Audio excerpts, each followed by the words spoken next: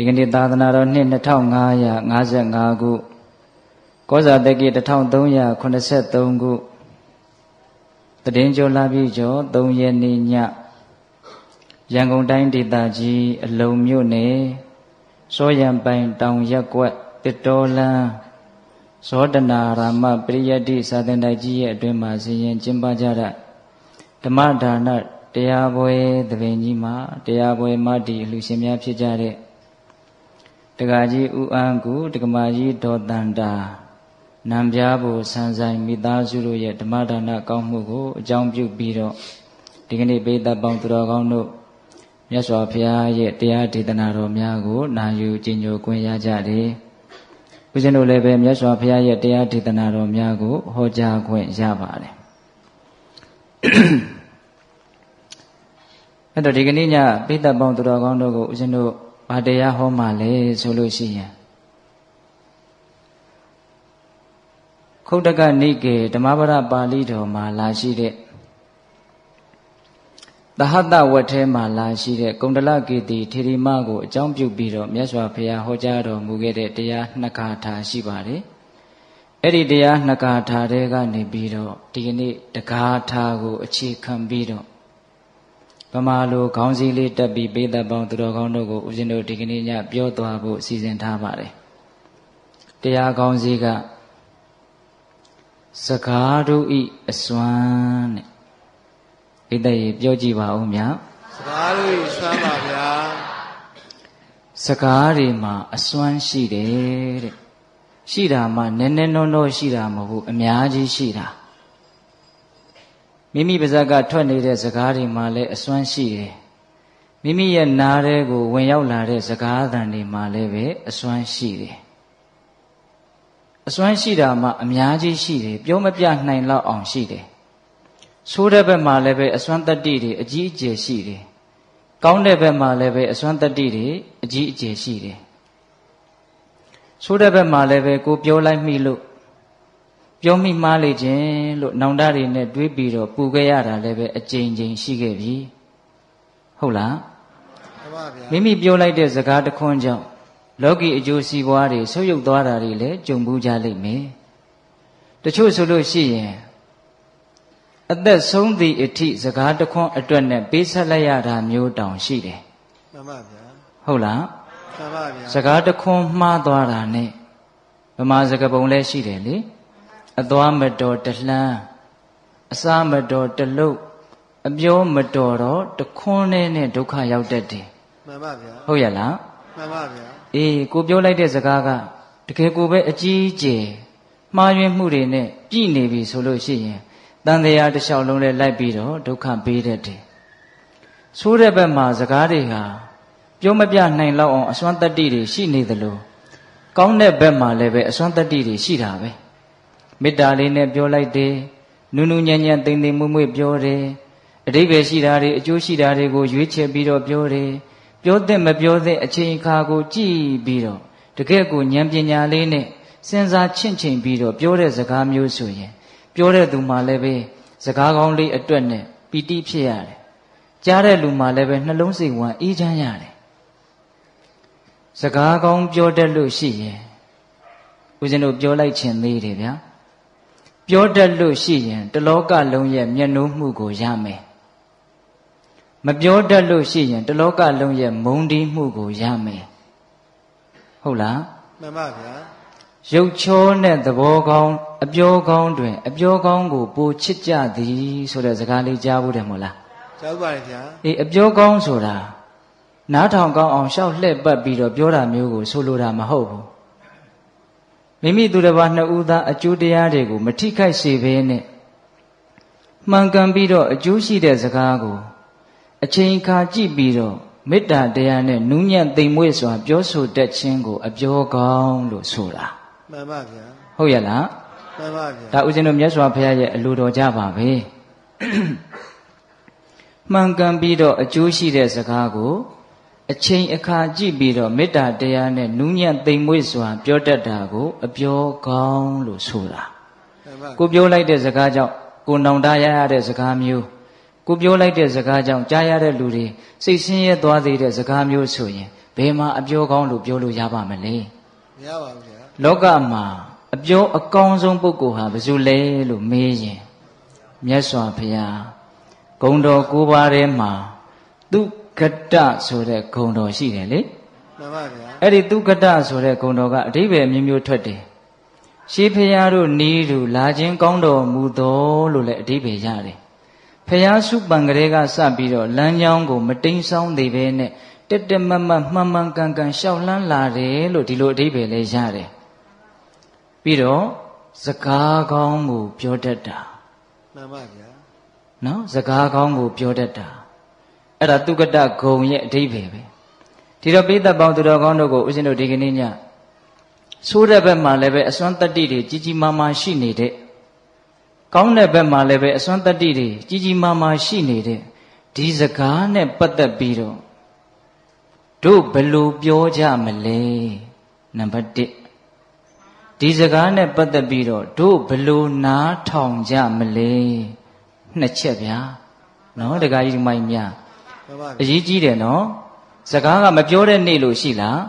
မရှိပါဘူးမပြောဘဲကိုနေလို့ရလားမရပါဘူးဗျာမပြောမဖြစ်ပြောကြရမယ့်လူတွေအတွက်ဘယ်လိုပြောမလဲဘယ်လိုစကားကိုဘယ်လိုပြောမလဲပြည့်ပြည့်စုံစုံဆိုရင်ဟုတ်လားပြီးတော့ကိုယ့်ရဲ့နားထဲကိုစကားသံတွေကလည်းအမြဲတမ်းရောက်နေတာပဲမဟုတ်လားမှန်ပါသူတော်ရဲ့နှုတ်ကနေတဆင့်ဟာတီဗီကနေတဆင့်ရေဒီယိုကနေတဆင့်ဟုတ်လားတခါတလေဆိုလို့ရှိရင်စာရွက်ပေါ်ကနေစကလုံးပုံတရံနဲ့အတန်တွေထွက်လာတာလေကြုံဘူးလားဖတ်ပါများတော့စကလုံးတွေကဘာတွေဖြစ်သွားတော့စိတ်ထဲမှာအတန်တွေဖြစ်သွားတယ်အဲ့ဒါလဲစကားတစ်မျိုးပဲလို့တောင်ထင်တယ်ဟုတ်လားအဲ့ဒါလို့ကိုယ့်ရဲ့နားရဲ့မျက်စိတွေကိုရောက်လာတဲ့စကားသံတွေမျက်စိတွေရောက်တယ်ဆိုတာတင်စားပြောတာနော်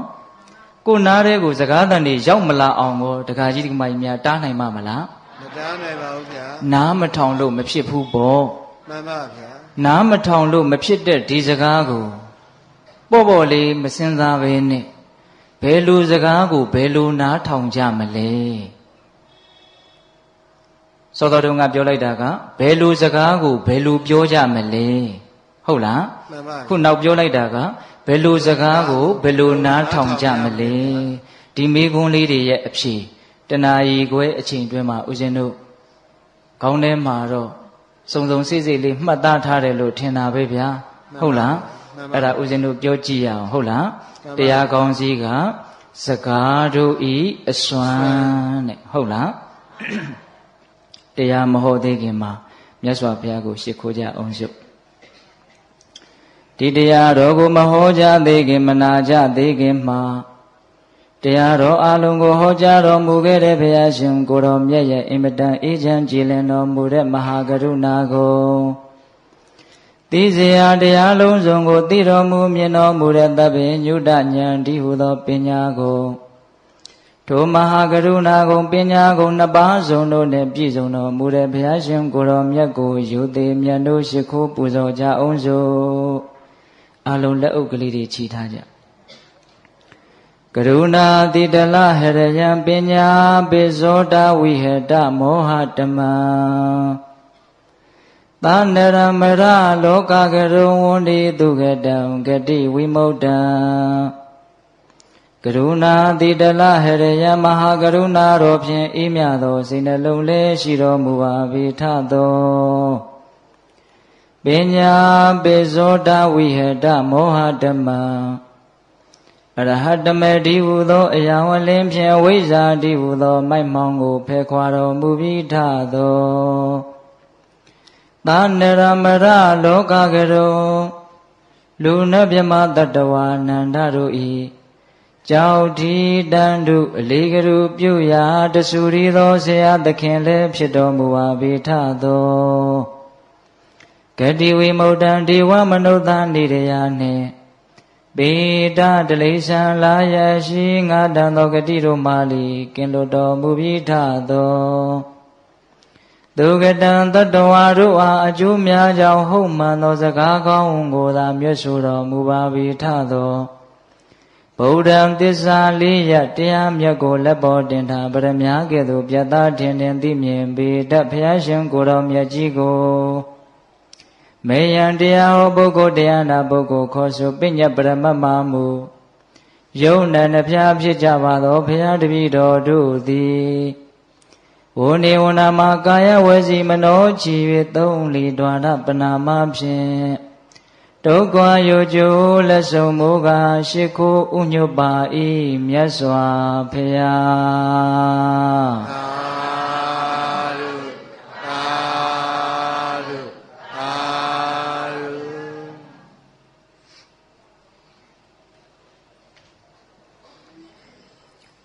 ယောဇဂါထာတတံဘာတိအနတ္တပဒသင်္ညိတံ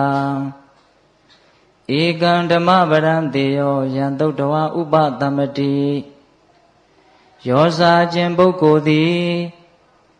အနတ္တပဒသင်္ညိတံအကျိုးမဲ့ခြင်းနှင့်ဆက်ရှင်သောဂါထာတတံတရားသောဂါထာတို့ကိုစေပါတေယအကယ်၍ပြောဆိုစေကမူနတေယောမမြတ်တိသာတိယောဇအခြင်းပုဂ္ဂိုလ်သည်ကသုတ္တဝါနာထောင်ရသည်ရှိသောဥပါသမတိလောဘဒေါသမောဟစသောအပူဓာတ်အလောင်ဓာတ်တို့ကိုငြိမ်းအေးစေနိုင်၏တံထိုကဲ့သို့သောစကားကိုဧကံတခုံးများဖြစ်သောတံဓမ္မပဒံထိုကဲ့သို့သောတရားစကားသည်သာလျှင်သေရောမြတ်လှပါပေ၏အကျိုးမဲ့ခြင်းနဲ့ဆက်ရှင်နဲ့တရားသောဂါထာတွေကိုပြောဆိုနေတော်လည်းပဲမမြတ်ပါဘူးတဲ့ကြားလိုက်ရရင်နှလုံးစိတ်ဝမ်းအေးချမ်းပြီးတော့လောဘဒေါသအပူဓာတ်အလောင်ဓာတ်တွေကိုငြိမ်းအေးသွားစေတဲ့စကားမျိုးဆိုရင်တော့တခွန်းနဲ့ပင်ဖြစ်စေကမူမြတ်ပါတယ်အတိပ္ပယ်ရှင်းတယ်နော်ရှင်းပါရဲ့ဗျာဘာမှအကျိုးမရှိတဲ့စကားတွေမြတ်စွာဘုရားကတော့ဂါထာတတံဂါထာတရားဂါထာဆိုတာကပါဠိတွေကိုကြပြဖွဲ့ထားတာကိုဂါထာခေါ်တာနော်အဲ့ဒါစကားတက်လွန်းလို့ပြောတော့ပြောတာပဲဂါထာတရားလောက်ပြောလိုက်တယ်စကားတွေအခွန်ပေါင်းထောင်တောင်းချီပြီးတော့ပြောလိုက်တာပဲအဲ့ဒီပြောလိုက်တဲ့စကားတွေကဘာမှအကျိုးရှိတာမပါဘူးအကျိုးမဲ့ခြင်းနဲ့ပဲဆက်ရှင်နေတာအဲ့ဒီလိုစကားမျိုးဆိုရင်တော့ဘလောက်ပဲများများဘလောက်ပဲပြောတတ်မမြတ်ပါဘူးတဲ့မမြတ်ဘူးဆိုတဲ့စကားကလေးပိဋိမမြတ်ဘူးဆိုတော့ယုံညံ့နေလို့လည်းအဓိပ္ပာယ်ပေါက်တယ်နော်နောက်ထပ်ဘယ်လိုပေါက်သေးလဲအဓိပ္ပာယ်ရှုံးတယ်လို့လည်းအဓိပ္ပာယ်ပေါက်သေးတယ်မမြတ်ဘူးဆိုတော့ရှုံးပြီဗောဗျဟုတ်လားအနှစ်မရှိတဲ့စကားတွေကိုအများကြီးပြောတတ်လို့ပြောတော်လဲပဲအဲ့ဒါအမျက်မရှိဘူးယုံညံ့မှုသာရှိတယ်ရှုံးနှိမ့်မှုသာရှိတယ်စကားမပြောတတ်ရင်စကားနားမထောင်တတ်ရင်အရှုံးကြီးရှုံးရမယ်အဆုံးကြီးဆုံးရမယ်ဟုတ်လားပြောလိုက်လို့ရှိရင်တခွန်းတည်းပင်ဖြစ်စေကမူကြားလိုက်ရတဲ့လူရဲ့နှလုံးစိတ်ဝမ်းအေးချမ်းပြီးတော့ပူးနေတဲ့အပူတွေအေးသွားတာလောင်းနေတာတွေငြိမ်းသွားတာရှုပ်နေတာတွေရှင်းသွားတာအဲ့ဒါလိုမျိုးအစွမ်းတတ္တိရှိတဲ့စကားမျိုးဆိုရင်တော့တခွန်းတည်းပင်ဖြစ်စေကမူဗါတဲ့လေမြတ်ပြီတဲ့ဒီဂါထာလေးကိုအခြေခံပြီးတော့ဟောမှာဗျာဒီကနေ့ဟုတ်လားမှန်ပါဗျာစကားတွေဘလောက်များအနှစ်မရှိတဲ့စကားမပြောတတ်မဆိုတတ်ဖဲနဲ့ပြောလိုက်ဆိုလိုက်တဲ့စကားတွေဟာအကျိုးမဲ့တွေကိုသာဖြစ်စေတယ်ပထမပိုင်းစပြီးဘယ်လိုစကားကိုဘယ်လိုပြောမှလဲဆိုတဲ့မေခွန်းရဲ့အဖြေနော်မှန်ပါဗျာအဲ့ဒါကိုဦးဇင်းတို့မြတ်စွာဘုရားသုဘာတိတသုတ်တံဆိုပြီးတော့ဟောထားတာရှိပါတယ်မှန်ပါဗျာမှန်ကန်၍အကျိုးရှိသောစကားကိုတည်တည်ချာချာနားထောင်နော်မှန်ကန်၍အကျိုးရှိသောစကားကိုအချိန်အခါကြည့်ပြီးတော့မေတ္တာတရားနဲ့နူးညံ့သိမ်မွေ့စွာပြောတတ်ရမယ်ဘယ်နှချက်လဲ5ချက်ပြန်ပြောမယ်နော်မှန်ကန်၍အကျိုးရှိသောစကားကိုအချိန်အခါကြည့်ပြီးတော့မေတ္တာတရားနဲ့နူးညံ့သိမ်မွေ့စွာပြောဆိုတတ်ရမယ်ဒီအင်္ဂါနဲ့သာညီမယ်ဆိုရင်အလုံးသောတတ္တဝါတွေဟာအပြောကောင်းနေကြီးဖြစ်မှာဟုတ်လားမှန်ပါဗျာအဲ့ဒီမှာတော်တော်အရေးကြီးတာကတော့အချိန်အခါကိုကြည့်၍ဆိုတာလေးလေတော်တော်အရေးကြီးတယ်ပြောကျင်တိုင်းပြောလို့ဖြစ်တာမဟုတ်ဘူးဘလောက်မှန်ဘလောက်အကျိုးရှိပြောသင့်တဲ့အချိန်ကြမှပြောရတယ်မပြောသင့်တဲ့အချိန်ကိုမပြောရဘူးစောင့်နိုင်ရတယ်အောင့်နိုင်ရတယ် တခါတလေကြတော့ကိုကမဆောင်နိုင်ဘူးမအောင်နိုင်ဘူးပြောချင်ရင်ပြောချလိုက်တယ်အဲ့ဒီမှာဒုက္ခရောက်တာဒါလေးနဲ့ပတ်သက်ပြီးတော့မြတ်စွာဘုရားကတော့ကြည်ကြည်ပြန့်ပြန့်ပြောပါတယ်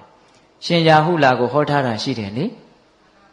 ကြည်ရှုဆင်ခြင်၍ကြည်ရှုဆင်ခြင်၍စကားကိုပြောရ၏တဲ့ရှင်ရာဟုလာငယ်ငယ်လေးတုန်းကမြတ်စွာဘုရားဟောတာจิตသားတဲ့မှန်ဟာဘာအကျိုးရှိလေတဲ့ကြည်ခြင်းအကျိုးရှိပါတယ်ဖေဟာအဲ့ဒါလိုပဲတဲ့ပြောတော့မယ်ဆိုလို့ရှိရင်ငါပြောလိုက်တဲ့စကားဟာငါအတွက်သူ့အတွက်အကျိုးဆုပ်ယုပ်စေမှာလားအကုသိုလ်တွေများဖြစ်မှာလားလို့စဉ်းစားလိုက်အောင်တဲ့အကျိုးဆုပ်ယုပ်မယ်ဆိုရင်မပြောနဲ့မပြောခင်မှာစဉ်းစားရပြောနေစဲမှာလဲခဏလေးတွေ့ပြီးတော့စဉ်းစားလိုက်ပါအောင်ငါအခုပြောနေတဲ့စကားဟာငါအတွက်အကျိုးရှိလားသူ့အတွက်အကျိုးရှိလားအကျိုးမရှိဘူးဆိုရင်ရက်နိုင်ရမယ်ဖြတ်နိုင်ရမယ်ဟုတ်လားပြောပြီးတဲ့နောက်မှာလည်းပဲငါပြောခဲ့တဲ့စကားဟာငါအတွက်သူ့အတွက်အကျိုးရှိသလားအကုသိုလ်ဖြစ်နေသလားလို့စဉ်းစားရမယ်အကုသိုလ်ဖြစ်နေတဲ့အကျိုးမရှိဘူးဆိုရင်နောက်ငါဒါမျိုးနောက်မပြောတော့ဘူးလို့ဆုံးဖြတ်နိုင်ရမယ်ဒါရှင်ရာဟုလာကိုဟောထားတာဒါတော်တော်ကောင်းတယ်နော်တခါကြီးများဒါလေးနဲ့ပတ်သက်ပြီးတော့ဦးဇင်းတို့ဗိမိတာရမင်းကြီးရဲ့အမတ်ချုပ်ကြီးဝတ္တကာရပုံနာဆိုတာကြားဘူးမှာပါနောက်တော့အဇာတတမင်းကြီးရဲ့ပရောဟိတ်အမတ်ကြီးဖြစ်ပြီးတော့ဦးဇင်းတို့ဝေသာလီပြည်ကြီးကိုစကားတူတူလေးပြောပြီးတော့သွားခွဲတာလေကြားဘူးတယ်နော်ဝတ္တကာရပုံနာအင်မတန်ညံများတာအဲ့ဒီပုံနာကြီးကမြတ်စွာဘုရားကြီးရောက်လာပြီးတော့မြတ်စွာဘုရားကိုလျှောက်တယ်အရှင်ဘုရားတဲ့တပည့်တော်ရဲ့အယူဆလေးကိုပြောပြရစီပြောပါတပည့်တော်ရဲ့အယူဆကတော့မြင်တာကိုမြင်တဲ့အတိုင်းပြောတတ်တယ်ကြားတာကိုကြားတဲ့အတိုင်းပြောတတ်တယ်တွေ့တာကိုတွေ့တဲ့အတိုင်းပြောတတ်တယ်သိတာကိုသိတဲ့အတိုင်းပြောတတ်တယ်လို့တပည့်တော်ယူဆပါတယ်တဲ့အပေါ်ယံကြည့်ရင်တော့တော်တော်ဟုတ်တယ်လို့ထင်ရတယ်မြင်တာကိုမြင်တဲ့အတိုင်းကြားတာကိုကြားတဲ့အတိုင်းသိတာကိုသိတဲ့အတိုင်းတွေ့တာကိုတွေ့တဲ့အတိုင်းပြောတတ်တယ်တဲ့ဒီတော့မြတ်စွာဘုရားကလက်မခံဘူးဗျဒကမာကြီးတွေလက်မခံဘူးနော်မြင်တာကိုမြင်တဲ့အတိုင်းပြောတတ်တယ်ဆိုတဲ့စကားကိုလက်မခံဘူးအဲ့ဒီတော့မြတ်စွာဘုရားကဘာအမိန့်ရှိလို့ဆိုတော့ဒကာကြီးတဲ့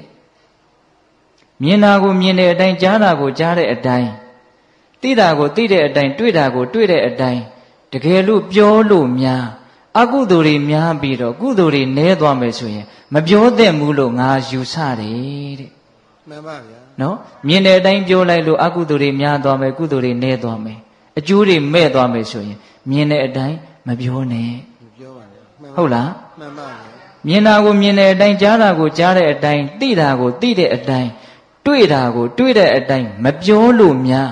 အကုသိုလ်တွေများပြီးတော့ကုသိုလ်တွေနည်းမယ်ဆိုရင်တော့အဲ့ဒါပြောလိုက်တဲ့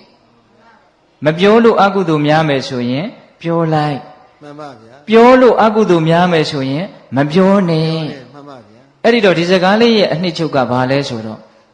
သေးသေးချာချာလေးစဉ်းစားပြီးတော့ပြောသင့်မှပြောဆိုတဲ့အဓိပ္ပာယ်မှန်ပါဣတိဘာလို့သင့်မှဘာလို့ရမယ်ပြောသင့်မှပြောပါဗျာပြောသင့်မှပြောမြင်တိုင်းမပြောနဲ့မှန်ပါဗျာဟင်အထူးသဖြင့်အသက်ကြီးတဲ့လူတွေကိုမှားခြင်းတယ်ဗျာအိမ်မှာမြင်နေတာတွေကိုမြင်တိုင်းမြန်သွားမပြောလိုက်ပါနဲ့ကြားတိုင်းမပြောလိုက်ပါနဲ့မှန်ပါကိုသိတာတွေကိုသိတဲ့အတိုင်းမပြောလိုက်ပါနဲ့မှန်ပါဗျာကိုသိတာကိုသိတဲ့အတိုင်းပြောမိလို့ဒုက္ခရောက်တာတွေအများကြီးရှိတယ်ရှိပါတယ်ဗျာမမှန်လို့မဟုတ်ဘူးနော်မှန်ပါမမှန်လို့မဟုတ်ဘူးဦးဇင်းတို့ဥပမာတစ်ခုပြောပြမယ်မြင်တာကိုမြင်တဲ့အတိုင်းသိတာကိုသိတဲ့အတိုင်းပြောလိုက်လို့ဒုက္ခတွေများသွားတာအခုဒီလောကကြီးမှာလည်းရှိတယ်ဟိုးရှိတုန်းကလည်းရှိတယ်အခုလည်းရှိတယ်နောင်လည်းရှိနေမှာပါပဲတာရကတွေကတော့မှန်ပါဗျာဦးဇင်းတို့ဇာတကမှာဇတ်တော်မှာလာတာလေးတစ်ခုပြောပြမယ်မြင်တာကိုမြင်တဲ့အတိုင်းပြောရက်နေလို့သိတာကိုသိတဲ့အတိုင်းပြောရက်နေလို့ဒုက္ခရောက်သွားပုံကလေးရှိတုန်းကပုံနာကြီးဇနီးခင်မွန်ရှိတယ်တဲ့သားသမီးမရှိတော့အင်မတန်လိမ္မာတဲ့ကြက်တူရွေးလေးနှစ်ကောင်ကိုသားအဖြစ်မွေးထားတာတနေ့တော့ပုံနာကြီးကခရီးထွက်เสียရရှိတယ်ရှိတော့ကြက်တူရွေးလေးနှစ်ကောင်ကိုအနာခေါ်တိုးတိုးတိတ်တိတ်မှားတယ်ငါသားတို့အဖေခရီးသွားတဲ့အခါမှာမင်းတို့အမေပုံလေးမကိုတည်တည်ချာချာစောင့်ကြည့်စိတ်မချဘူးအဲ့ဒီလိုမှားပြီးတော့ပုံနာကြီးကခရီးထွက်သွားရော ပုံနာကြီးသွားတဲ့နေ့ကစပြီးတော့လဲစိတ်မချမယ်ဆိုစိတ်မချเสียပဲပုံလေးမကြီးကတခြားသောယောက်ျားတွေနဲ့ဖောက်ပြားတယ်တဲ့အဲ့ဒါကိုကြက်တူကြီးလေးနှစ်ကောင်ကမြင်းနေတယ်မြင်းနေတော့မြင်မာများလာတော့ကြက်တူကြီးအငယ်ကောင်ကပြောချင်ဒီလိုမလုပ်သင့်ဘူးလို့ပြောချင်တာအဲ့ဒါနဲ့သူ့အကိုကြီးကိုဖွင့်ပြောတယ်ကျုပ်ကတော့ပြောလိုက်တော့မယ်အဲ့တော့အကိုဖြစ်တဲ့ကြက်တူကြီးကဖះလောင်းလေးငါညီမပြောနဲ့ပြောရင်မင်းဒုက္ခရောက်တားတာဒါပေမဲ့တားလို့မရဘူးအငယ်ကောင်ကပြောခြင်းစိတ်ကိုမအောက်နိုင်ဘူးမစောင့်နိုင်ဘူးဒကမာကြီးတွေအဲ့ဒီလိုခံစားချက်မျိုးကြုံဘူးလားပြောခြင်းတာကိုမအောက်နိုင်ဘူးမစောင့်နိုင်ဘူးတခါတလေကိုယ်စကားနားထောင်မဲ့လူမရှိလို့မျောပြီးတော့နေတာပြောခြင်းလွန်းလို့ဒကမာကြီးတွေမှန်ပါဗျာအေးအခုလည်းပဲအဲ့ဒီကောင်မစောင့်နိုင်ဘူးမအောက်နိုင်ဘူးအဲ့ဒါအကိုတားတာကိုနားမထောင်မဲနဲ့ပုံလေးမကြီးစီသွားပြီးတော့အမေခမရဒီလိုလုပ်တာတော်လားဗျာဒီလိုမလုပ်သင့်ဘူးသွားပြီးတော့ပြောတာပုံလေးမကြီးမျက်လုံးပြူးဒုက္ခပဲဒီကောင်သိသွားပြီလူဆိုတော့ညံရှိတယ်ညံမကောင်းတဲ့ညံတွေကပိုးတောင်ရှိသေးတယ်အဲ့ဒါနဲ့ငါသားတဲ့ငါသားကအမေကိုဆုံးမဖို့ရပါပြီတဲ့တဲလိမ်မာတာပဲလာပါဦးအမေနားလာပါဦးချော့ခေါ်တာအနားလေရောက်ပြီဆိုတော့ဖြတ်ခနဲ့ဆွဲပြီးတော့လေဘင်းကိုလိန်ချိုးလိုက်တယ်ကိုယ့်ကိုအေးမနေနိုင်တဲ့အကောင်ဟုတ်လားအဲ့ဒီလိုလေဘင်းကိုလိန်ချိုးပြီးတော့မိကြီးခဲတွေရှိတဲ့ပြာပုံထဲကိုထိုးသိပ်လိုက်တယ်အဲ့ဒါကိုအစအဆုံးဟိုတန်းပေါ်မှာလမ်းလျှောက်နေတဲ့အကိုကမြင်တယ်မှန်ပါဗျာငါပြောစကားနားမထောင်နိုင်ကောင်အဲ့ဒီလိုနဲ့ပုံနာကြီးပြန်ရောက်လာတဲ့အခါကျတော့ပုံနာကြီးကကျက်တူရဲ့နှစ်ကောင်စုံမစုံတောင်မကြည့်နိုင်ဘူးရှိတဲ့ကျက်တူရဲ့ခေါ်ပြီးတော့ဘယ်နဲ့တော့မင်းအမေဘယ်နဲ့တော့မေးတာမေးတဲ့အခါကျတော့ကျက်တူရဲ့လေးကအဖေတဲ့မြင်တာကိုမြင်တဲ့အတိုင်းသိတာကိုသိတဲ့အတိုင်းပြောမိလို့ကျွန်တော်ရဲ့ညီကတော့ပြာဘူးထဲမှာသေပြီးတော့အိတ်နေပြီတဲ့မှန်ပါဗျာဟုတ်လားမှန်ပါဗျာအဲ့ဒီတော့အဖေလည်းမှတ်ထားမြင်တာကိုမြင်တဲ့အတိုင်းသိတာကိုသိတဲ့အတိုင်းကြားတာကိုကြားတဲ့အတိုင်းတွေ့တာကိုတွေ့တဲ့အတိုင်းမစင်စားမစင်ញင်မဲနဲ့မစူးစမ်းမဲနဲ့ပြောတဲ့လူဟာကျွန်တော်ရဲ့ညီလေးသေတယ်လို့သေရလိမ့်မယ်တဲ့မှန်ပါအဲ့ဒါလို့ပြောပြီးတော့ဟိမွန်တာကိုပြန်သွားတာပြန်မလာတော့ဘူးတဲ့မှန်ပါဗျာတချို့ရှိတယ်နော်တို့ကတော့သိတဲ့အတိုင်းပြောရမှာပဲမြင်တဲ့အတိုင်းပြောရမှာပဲတို့ကတော့မှန်ပဲဘွန်းပဲရှင်းပဲဆိုတဲ့လူတွေသတိထားတယ်မကောင်းဘူးလားကောင်းပါကောင်းတယ်ဒါကြောင့်ပုဂ္ဂိုလ်ကိုကြည့်ပြောပိဋကရေဘာကိုကြည့်ပြောရမလဲပုဂ္ဂိုလ်ကိုကြည့်ပြောရမှာပါဗျာပုဂ္ဂိုလ်ကိုကြည့်ပြောစကားကမှန်မိမယ်လို့စကားကကောင်းမိမယ်လို့တစ်ဖက်လူကခန္ဓာရည်ရှိအောင်မှနားလေနိုင်အောင်မှတနည်းအားဖြင့်ပြောရရင်အဆင့်ရှိအောင်မှဦးဇင်းတို့ဒုက္ခထာသုတ်တံဆိုပြီးမြတ်စွာဘုရားဟောထားတာရှိတယ်ဗျသီလမရှိတဲ့လူရဲ့ရှေ့မှာသီလအကြောင်းသွားပြောရင်နာခါတယ်တဲ့မှန်ပါဗျာအဲ့ဒါဒုက္ခထမကောင်းတဲ့စကားကိုဖြစ်သွားတာမှန်ပါသူလည်းပဲအကုသိုလ်များတယ်ကိုလည်းပဲဟာဒီကောင်အလကားကောင်ပဲဆိုပြီးတော့စကားကောင်းပြောရင်းနဲ့အကုသိုလ်ဖြစ်တယ်ယုံကြည်မှုတရားတရားမရှိတဲ့လူရှေ့မှာတရားတရားအကြောင်းပြောရင်နာခါတယ်မှန်ပါဗျာဟုတ်လားဘာမပြောနဲ့ဟုတ်လားနောက်ဘ ഹു တုတ္တတွေနဲတဲ့ပုဂ္ဂိုလ်ရှိမှာဘ ഹു တုတ္တအကြောင်းသွားမပြောနဲ့နော်တတ္တာသီလတုတ္တစာခနှမျောတဲ့လူရဲ့ရှိမှာပေကံချင်းအကြောင်းသွားမပြောနဲ့နောက်ပညာနဲတဲ့လူရှိမှာပညာအကြောင်းသွားမပြောနဲ့မှန်ပါဒါမြတ်စွာဘုရားကိုယ်တိုင်ပြောထားတာနော်တခါကြီးများမှန်ပါဒါကြောင့်စကားကကောင်းတော်လည်းပဲပုဂ္ဂိုလ်ကခန္ဓာရည်မရှိရင်ကောင်းသောစကားသည်မကောင်းသောစကားဖြစ်တတ်တယ်မှန်ပါဒါကြောင့်ပိဋကပေါင်းတော်ကောင်းတို့မြင်တာကိုမြင်တဲ့အတိုင်းအခါခတ်သိမ်းပြောလို့မဖြစ်ပါဘူး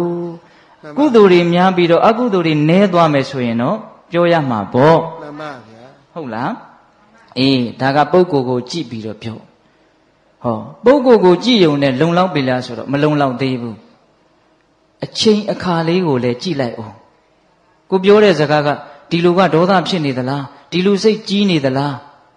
ဒီအချိန်ကဘလို့အချိန်လဲဘလို့အချိန်လဲစဉ်းစားအောင်နော်ဒကာကြီးဒီမိုင်းများအေးအချိန်အခါကိုမကြည့်ဘဲနဲ့တချို့ပြောချင်ရင်စွတ်ပြီးတော့ပြောလိုက်တာရှိတယ်ဟိုရှိတုန်းကရှင်ဘုရင်တစ်ပါးရှိတယ်ပြောချင်ရင်ပြောချလိုက်တာပဲစကားကိုဘယ်တော့မှမစောင့်အဲ့ဒါကိုပရောဟိတ်အမကြီးကမကြိုက်ဘူးပြောချင်တာကိုပြောချင်တိုင်းစွတ်ပြောလို့ဒုက္ခရောက်ပုံလဲများလာပြီဒါပေမဲ့ရှင်ဘုရင်ကိုဆုံးမချင်တာအခွင့်အခါကမသင့် တနေ့တော့အဲ့ဒီရှင်မင်းကမူကြီးမတ်ရာတေနာပတိတွေခြံရံပြီးတော့ဥယျာဉ်ထွက်ပြီးတော့အပန်းဖြေတယ်အဲ့ဒါကြောက်ဖြာကြီးပေါ်မှာအပန်းဖြေတာအဲ့ဒီကြောက်ဖြာကြီးကတရက်ပင်ကြီးတပင်ရဲ့အောက်မှာရှိတာတရက်ပင်ကြီးကအင်မတန်အရေးအာဝါဒနဲ့ပြည့်စုံတဲ့အောက်မှာကြောက်ဖြာကြီးအဲ့ဒီကြောက်ဖြာကြီးပေါ်မှာရှင်ဘုရင်ကထိုင်ပြီးတော့အလဘတလဘစကားပြောအပန်းဖြေနေတော့သွေးတန်ရဲရဲနဲ့အုတ်အောငှက်ကလေးတကောင်အသေးကလေးသွေးတန်ရဲရဲနဲ့အဲ့ဒီတရက်ပင်ပေါ်ကနေကြောက်ဖြာပေါ်ဘုရင်ခြေရင်းကိုပြုတ်ကျလာတယ်မှန်ပါဗျာအဲ့ဒီတော့ဘုရင်ကကြည့်တယ်ဟာဘာဖြစ်တာလဲမသိဘူးအဲ့ဒီမှာဘုရားလောင်းပညာရှိပရောဟိတ်အမတ်ကိုမေးတယ်တဲ့ဒါဘာဖြစ်လို့သေတယ်လဲသွေးတွေလည်းထွက်နေတယ်အောက်ကြမှာထွက်တဲ့သွေးမဟုတ်ဘူးအဲ့ဒီတော့ဘုရားလောင်းကမော့ကြည့်တော့အပေါ်မှာကြီးတိုက်ရှိဘုရားလောင်းဆိုတော့ပညာရှိတယ်တွေးကြည့်တာပြည့်ကြည့်တာလည်းမှန်တယ်အရှင်မင်းကြီးတဲ့ဒီကောင်ဟာအုတ်အောငှက်သူ့ရဲ့အမေအုတ်အောမတွေဟာကိုယ်ပိုင်အတိုက်နဲ့ဥတဲ့ထုံးစံမရှိဘူးကြီးမတွေရဲ့အတိုက်ထဲကိုဝင်ဥတယ်ကြီးမတွေကသူ့ဥမှတ်လို့ဝတ်ပေးအကောင်ပေါက်တော့လဲမဲမဲလေးအတူတူဆိုတော့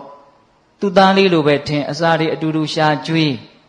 အဲ့ဒါဒီကောင်ကမပြန်နိုင်သေးခင်မှာအုတ်ဩတန်မြည်လိုက်တာမအော်တဲ့နေတဲ့အချိန်မှာအုတ်ဩတန်မြည်လိုက်တာအဲ့ဒီတော့ကြီးမကငါသားမဟုတ်ဘူးဆိုတာကိုသိပြီးတော့စိတ်တူပြီးတော့နှုတ်သီးနဲ့အဲ့ဒါထိုးသက်ပြီးတော့အောက်ကိုပြစ်ချလိုက်တာအတက်ပြောတာနော်မှန်ပါဗျာအဲ့ဒီမှာဘုရားလောင်းပရောဟိတ်အမတ်ကြီးကအခွင့်ရပြီဆိုပြီးတော့မင်းကြီးကိုဆုံးမအခွင့်အခါအချိန်ကာလကိုမကြည့်ဘဲနဲ့စကားကိုအယံကာရောပြောတဲ့ပုဂ္ဂိုလ်များဟာဒီအုတ်ဩသေးတယ်လို့သိရတတ်တယ်မှန်ပါဗျာနော်ပြောတာတော့စကားတွေကအများကြီးပဲဗျပရောဟိတ်အမတ်ကြီးပြောတာတဲ့အဲ့ဒီထဲမှာကောင်းတာလေးတွေဥစဉ်ကောင်းထဲမှာစွဲနေတယ်ဘာပြောသေးတယ်ဆိုတော့မင်းကြီးတဲ့မစင်စားမစင်ញင်မဲနဲ့ပြောတဲ့စကားတခွန်းဟာသွေးထားအပ်သောဓာတ်ထက်ကြောက်เสียကောင်းတယ်နော်မစင်စားမစင်ញင်မဲနဲ့ပြောလိုက်တဲ့စကားသည်သွေးထားအပ်သောဓာတ်ထက်ကြောက်เสียကောင်းတယ်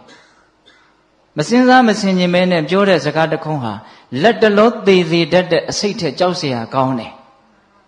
ဟုတ်လားဒါကြောင့်တဲ့မှန်သောစကားပင်ဖြစ်စေကမူကိုနဲ့သဘောတူတဲ့သူပင်ဖြစ်စေကမူမှန်ပါဗျာအချိန်ကာလရှည်လျားစွာမပြောရတဲ့မှန်ပါဒီလူနဲ့ငါနဲ့ငါသိသဘောထားချင်းတိုက်ဆိုင်မှငါစကားဆိုသိကြိုက်တာပဲအဲ့ဒါလိုလူမျိုးရဲ့ရှေ့မှာတောင်မှ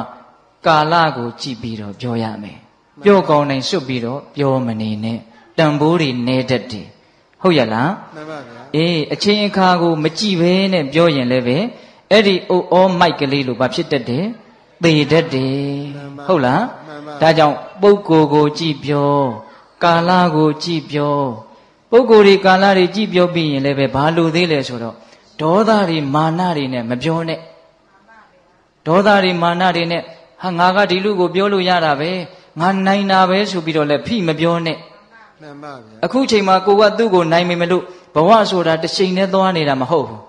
တစ်ချိန်မှာကိုကသူ့ရဲ့အောက်ကိုလည်းရောက်သွားနိုင်တယ်သူကကိုယ့်အထက်ကိုလည်းရောက်သွားနိုင်တယ်မှန်ပါဗျာကိုကိုပြန်ပြီးတော့နှိမ့်ဆက်ခွင့်ကြုံတဲ့အခါမျိုးမှာအဲ့ဒီလူကကိုကိုပြန်ပြီးတော့နှိမ့်ဆက်နိုင်တယ်တချို့နိုင်တယ်ဆိုပြီးတော့ပြစ္ဆလက်ခပြောကြားရတဲ့လူကအသက်ဓာတ်နဲ့ထိုးခံရတယ်လို့မမေ့ဘူးနားနေတာမှန်ပါဘာဖြစ်ဖြစ်ကွာပြန်ပြီးတော့တုံ့ပြန်မယ်ဆိုပြီးယူယူမိုက်မိုက်တချို့အဲ့ဒါလိုပြောတဲ့စကားတစ်ခွန်းကြောင့်သေရတာတွေရှိပါတယ်ဗျာနော်ဦးဇင်းတို့ရာဇဝင်ထဲမှာစကားအစိတ်သင့်ပုံကလေးနည်းနည်းပြောပြမယ်တချို့လည်းကြားဖို့ကောင်းကြားဖို့ပါလိမ့်မယ်ဗျာဦးဇင်းတို့ပကံရာဇဝင်မှာတရုတ်ပြည်မင်းခွေးချေးဆိုပြီးတော့နာမည်ဆိုးနဲ့ကြော်ကြားတဲ့နရတိဟပတိမင်းဆိုတာရှိတယ်နော်မှန်ပါဗျာအဲ့ဒီနရတိဟပတိမင်းကသူ့မှာသား3ယောက်ရှိတယ်နော်ဥဇနာတဲ့တိဟတုတဲ့နော်အဲ့ဒီမှာတိဟတုဆိုတာနဲ့သူနဲ့ကစကားတခွန်းကြောင့်အများကြီးပြဿနာတက်တယ်နောက်တစ်ယောက်ကကြော်စွာတဲ့အဲ့ဒါငငယ်တုန်းကဒီမင်းကြီးကဒီသားတွေကိုချစ်လွန်းလို့ဝက်လက်ဆိုတာကဝက်ရဲ့လက်ကိုချက်ထားတာသူကနူးညံ့တယ်အဲ့ဒါကိုသားလေးတွေကိုချစ်လို့ဝက်လက်ကိုချက်ပြီးတော့ငပြောပဲနုနုကလေးအုပ်ပြီးတော့ပေးတာဒါပေမဲ့တိဟသူကိုကြတော့ဘာအကြောင်းကြောင့်လဲမသိဘူးသူ့အမေကိုမုန်းလို့လားတော့မသိဘူးဝက်လက်မပေးဘဲနဲ့ဝက်ချေတော့ပေးတာအဲ့ဒါကိုအမေကရှက်တာ ရှင်မောက်တဲ့မိဖုရားကဒီပြင်သားနှစ်ယောက်ကိုတော့ဝက်လက်ပေးပြီးတော့ငါသားလေးကိုကြမှာဝက်ချီပေးတာဒါအချစ်မတူဘူးဆိုပြီးတော့ငါသားလေးကိုသိခါချတာပဲအဲ့ဒါအမေကရှက်လွန်းလို့စဖူမှုကိုလက်ထိုးတယ်ဘယင်ကြီးမသိအောင်ငါသားကိုလည်းဝက်လက်ပေးအဲ့ဒါနဲ့စဖူမှုကအဲ့လိုပေးတာနောက်တော့ဘယင်ကြီးကသိသွားတော့စဖူမှုကိုအပြစ်တင်တယ်မင်းဘာကြောင့်လို့လှုပ်လဲမိဖုရားကြီးကပေးခိုင်းလို့အဲ့ဒီမှာမူးမတ်ဘိုးဘုံနေရဲ့အလယ်မှာဟဲ့ဝက်လက်ခိုးမလို့မိဖုရားကိုဆိုတယ်တဲ့နိုင်တယ်ဆိုပြီးတော့ဆိုလိုက်တာနော်မင်းသားလေးကိုလည်းဘာအပြစ်မှမရှိဘဲနဲ့တခါတည်းရဟဲ့ဝက်လက်ခိုးမသားပြောကောင်းကောင်းရှိတာနဲ့ပြောနေတာနဲ့တူပါတယ်ဒါပေမဲ့ကိုကသာပြောကောင်းတာဟိုကကြားမကောင်းဘူးလေကြားမကောင်းတော့ဒီကလေးကဒါကိုငငယ်လေးတွေကစသိမ့်ထားတယ်ဘယ်တော့မှထုတ်မပြစ်ဘူးအမြဲတမ်းမှတ်ထားတယ်နောက်တော့ဘာဖြစ်တော့ဆိုတော့တရုတ်တွေလာပြီးတော့နှောက်ယှက်လို့ဆိုပြီးတော့ဘယင်ကြီးပြေးရတယ်လေပြေးတော့ဘယ်ထိပြေးတော့ဆိုတော့သူ့သားကြီးဥစ္ဆနာရှိတဲ့ပသိမ်ထိပြေးတာနောက်အဲ့ဒီမှာတရုတ်တွေရဲ့ရန်ကအေးသွားပြီဆိုပြီးတော့ပကံပြန်မယ်ဆိုပြီးတော့ပသိမ်ကနေပြန်လာတော့လမ်းမှာပြည်မြို့ကိုဝင်တာအဲ့ဒီပြည်မြို့ကိုအပိုင်စားပေးထားတာသူ့ရဲ့သားအလက်ဝက်လက်ခိုးမသားဆိုတဲ့မင်းသားကိုသူကပေးထားတာအဲ့ဒါနဲ့ငါသားစီဝင်မယ်ဆိုပြီးတော့မိဖုရားဖွာစောနဲ့ဝင်ကြဟိုရောက်တော့သားကအရန်နဲ့စောင့်နေတယ်နန်းတော်ထိတောင်အဝင်မခံဘူးလှေပေါ်မှာတခါတည်းဒလွတ်ကင်ထားတဲ့လူ300လောက်ဝိုင်းထားတယ်သားကဝိုင်းထားပြီးတော့ဘာလုပ်လဲဆိုတော့ထမင်းပွဲထဲမှာဟင်းတိုင်းထမင်းတိုင်းအကုန်အစိတ်ခတ်ထားတယ်မင်းကြီးတဲ့ဒီထဲမှာအစိတ်တွေအကုန်ခတ်ထားတယ်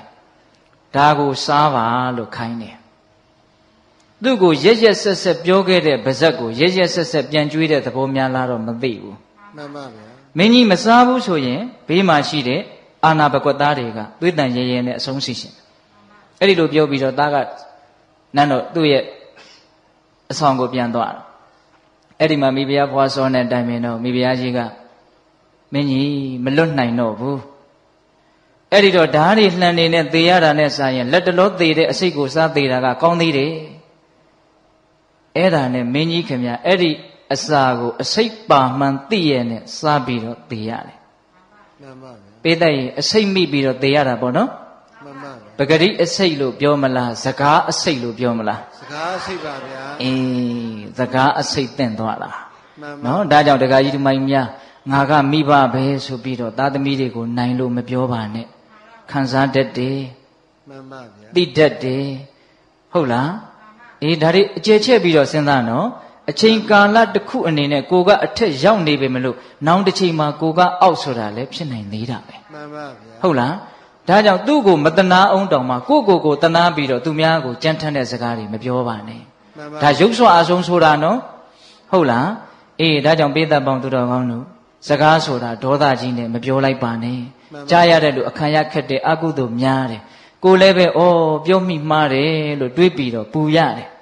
ဟုတ်ရလားမှန်ပါဗျာပြီးတော့မာနာကြီးနဲ့လည်းမပြောလိုက်ပါနဲ့မှန်ပါမာနနဲ့ပြောတယ်ဆိုရင်လည်းကြားရတဲ့လူကနေနေအောင်မင်းမာနကိုတနေ့မှငါချိုးပြအောင်မယ်မှန်ပါဗျာအချီးနီးအလကားအကျိုးမဲ့တတ်တယ်ကြားဘူးတယ်မဟုတ်လားသာကီဝင်နေအလုံးကိုဝိတ္တုပန်းကတတ်ပစ်တာလေမှန်ပါဗျာဟိုးရှိဘဝတုန်းကငါးတွေကိုအစိတ်ချခဲ့လို့ဝေးကွာသောကာလကအကြောင်းတရားတစ်ခုရှိတယ်အတိတ်အကြောင်းပေါ့ဟုတ်လားဒါပေမဲ့နီးကပ်တဲ့အကြောင်းကဘာအကြောင်းလဲမာနကြီးတာကိုသူများသိအောင်ထုတ်ပြီးတော့ပြတာဖြစ်တဲ့မာနကတော့စိတ်ထဲမှာဖြစ်တာအဲ့ဒီမာနကိုတိတ်ကြီးပါတယ်ဆိုတာပါဇက်ဒီဟုသောပရင်ပေါက်ကနေဖွင့်ပြတာမှန်ပါဟိုမှာဝိတ္တုပန်းကအလဲလာတယ်သူမှအချမ်းရင်နေတဲ့သူကကောသလဘုရင်ကြီးကောသလတိုင်းဆိုတာအင်မတန်အင်အားကြီးတယ်တာကီဝင်တို့ရဲ့တိုင်းပြည်နဲ့ဘာမှမဆိုင်ဘူးနော်အဲ့ဒီအင်အားကြီးတဲ့တိုင်းနိုင်ငံကအရှင်သခင်ဖြစ်နေပြီဝိတ္တုပန်းကအဲ့ဒါသူကအမျိုးတွေစီဆိုပြီးတော့လမ်းပြီးတော့လဲတာလေလာလဲပြီးတော့ပြန်သွားရောအဲ့ဒါတာကီဝင်တွေကမာနာကြီးလိုက်တာဝိတ္တုပန်းတဲ့ငယ်တဲ့ကလေးတွေပဲထားတယ်ကြီးတဲ့ကလေးတွေတယောက်မှမရှိဘူးအဲ့ဒါဝိတ္တုပန်းလည်းပြန်သွားပြီဆိုတော့ကျွန်မတယောက်ကဟေးကျွန်မသာထိုင်သွားတဲ့နေရာအသေးရရုပ်တယ်ဆိုပြီးတော့နွားနိုးနဲ့ဆေးတာလေအဲ့ဒါပါဇက်ကလည်းပြစ်တောက်နဲ့ပြောတယ်ကျွန်မသာနေတဲ့နေရာအတန်းစားခွဲပြီးတော့မာနနဲ့ပြောတာအဲ့ဒါကိုမင်းချင်းတယောက်ကလက်နဲ့မေ့နေလို့လားယူတာအဲ့ဒီမာနစကားကိုသူ့နားနဲ့ကြားတာ အဲ့ဒီစကားကသူ့ပါဇက်ကနေတဆင့်ဝိတ္တုပရဲ့နားကိုရောက်တာအဲ့ဒီမှာငါနေရာကိုနွားတို့နဲ့ဆေးရှိသေးအောင်မင်းတို့ရဲ့နေရာကိုမင်းတို့ရဲ့လေချောင်းသေးနဲ့ငါတနေ့ဆေးပြမယ်ဟုတ်လားမှန်ပါဗျာအနီးကပ်ဆုံးအကြောင်းကတော့မာနကိုအမိပြုတ်ပြီးတော့ထွက်လာတဲ့စကားတစ်ခွန်းကြောက်စရာမကောင်းဘူးလားကောင်းပါကောင်းတယ်ဒါကြောင့်ပိဿပေါင်းသူတော်ကောင်းတို့အကျိုးရှိခြင်းတယ်ဆိုလို့ရှိရင်စကားပြောတဲ့နေရာမှာပုဂ္ဂိုလ်ကိုကြည့်ပြောပါအချိန်အခါကိုကြည့်ပြောပါမာနတွေဒေါသတွေနဲ့မပြောပါနဲ့ဟုတ်လားပြီးတော့စကားတွေမများပါနဲ့မှန်ပါဗျာစကားများလို့ရှိရင်အပြစ်၅မျိုးရှိတယ်တဲ့ဗျာမှန်ပါနံပါတ်1ပြောရင်နဲ့အပူတွေအလူတွေပါသွားရောအဲ့ဒါလိမ်လေတဲ့စကားမှုသာဝါဒကံထိုက်တတ်တယ်ပြောရင်နဲ့ကိုပြောနေတဲ့လူနဲ့ကိုနဲ့ကိုမင်းနဲ့ငါနဲ့ကပို့ပြီးတော့ယဉ်နှီးတယ်ဆိုတာကိုသိသိချင်းတော့ဖိုးလူရဲ့အပြစ်ကိုပြောရင်းနဲ့ဂုံစကားတွေလည်းပါသွားတတ်တယ်မှန်ပါဗျာဟုတ်လားပြောရင်နဲ့စိတ်လိုက်မာဖြစ်ပြီးတော့ကြမ်းထမ်းနေလည်းထွက်သွားတတ်တယ်မှန်ပါဗျာဖရုဒဝါစာနော်နောက်ပြောရင်နဲ့အနှစ်သာရမရှိတဲ့စကားတွေပါသွားရောများသောအားဖြင့်တော့အနှစ်မရှိတာတွေပြောကြတာများပါရဲ့ဟုတ်လား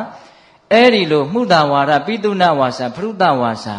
တန်ဖပလာပဆိုတဲ့ပြစ်မှုကြီး၄ခုကိုလွန်ကျူးမိတတ်တဲ့အတွက်ကြောင့်တန်တရားမှာမကောင်းတဲ့ဘဝတွေကိုရတတ်တယ်တဲ့အပြစ်၅မျိုးမှန်ပါဗျာအဲ့ဒီလိုဆိုရင်တပည့်တော်တို့စကားမပြောဘဲနဲ့ရင်ကုန်နှုတ်ပိတ်စိတ်ပဲနေလိုက်တော့မယ်ဖရားလို့အဲ့ဒါလိုလည်းမလုံနဲ့မဟုတ်ပါဘူးဟင်ဒကမာကြီးတွေစကားကမပြောဘဲနေလို့လည်းမဖြစ်ဘူးနော်မဖြစ်ဘူးတခါလေတချို့ဦးစင်းကိုလာပြောတာတောင်တွေ့ဘူးတယ်ဒီနေ့တော့စကားမပြောတော့ဘူးဟုတ်လားကောင်းတဲ့လောက်ကောင်းတယ်မကောင်းတဲ့လောက်မကောင်းဘူးတချို့ကဒေါသနဲ့မပြောတာစိတ်ကောက်ပြီးတော့မပြောတာစိတ်တိုင်းမကြလို့မပြောတာမပြောခြင်းလို့မပြောတာမတူမတန်ဘူးထင်လို့မပြောတာမပြောတာတွေကမပြောတာလေးတက်တက်နဲ့ချီးကျူးလို့မရသေးဘူးဘာပြုလို့မပြောတာလဲဆိုတာကလိုသေးတယ်မှန်ပါဗျာဟုတ်ရဲ့လား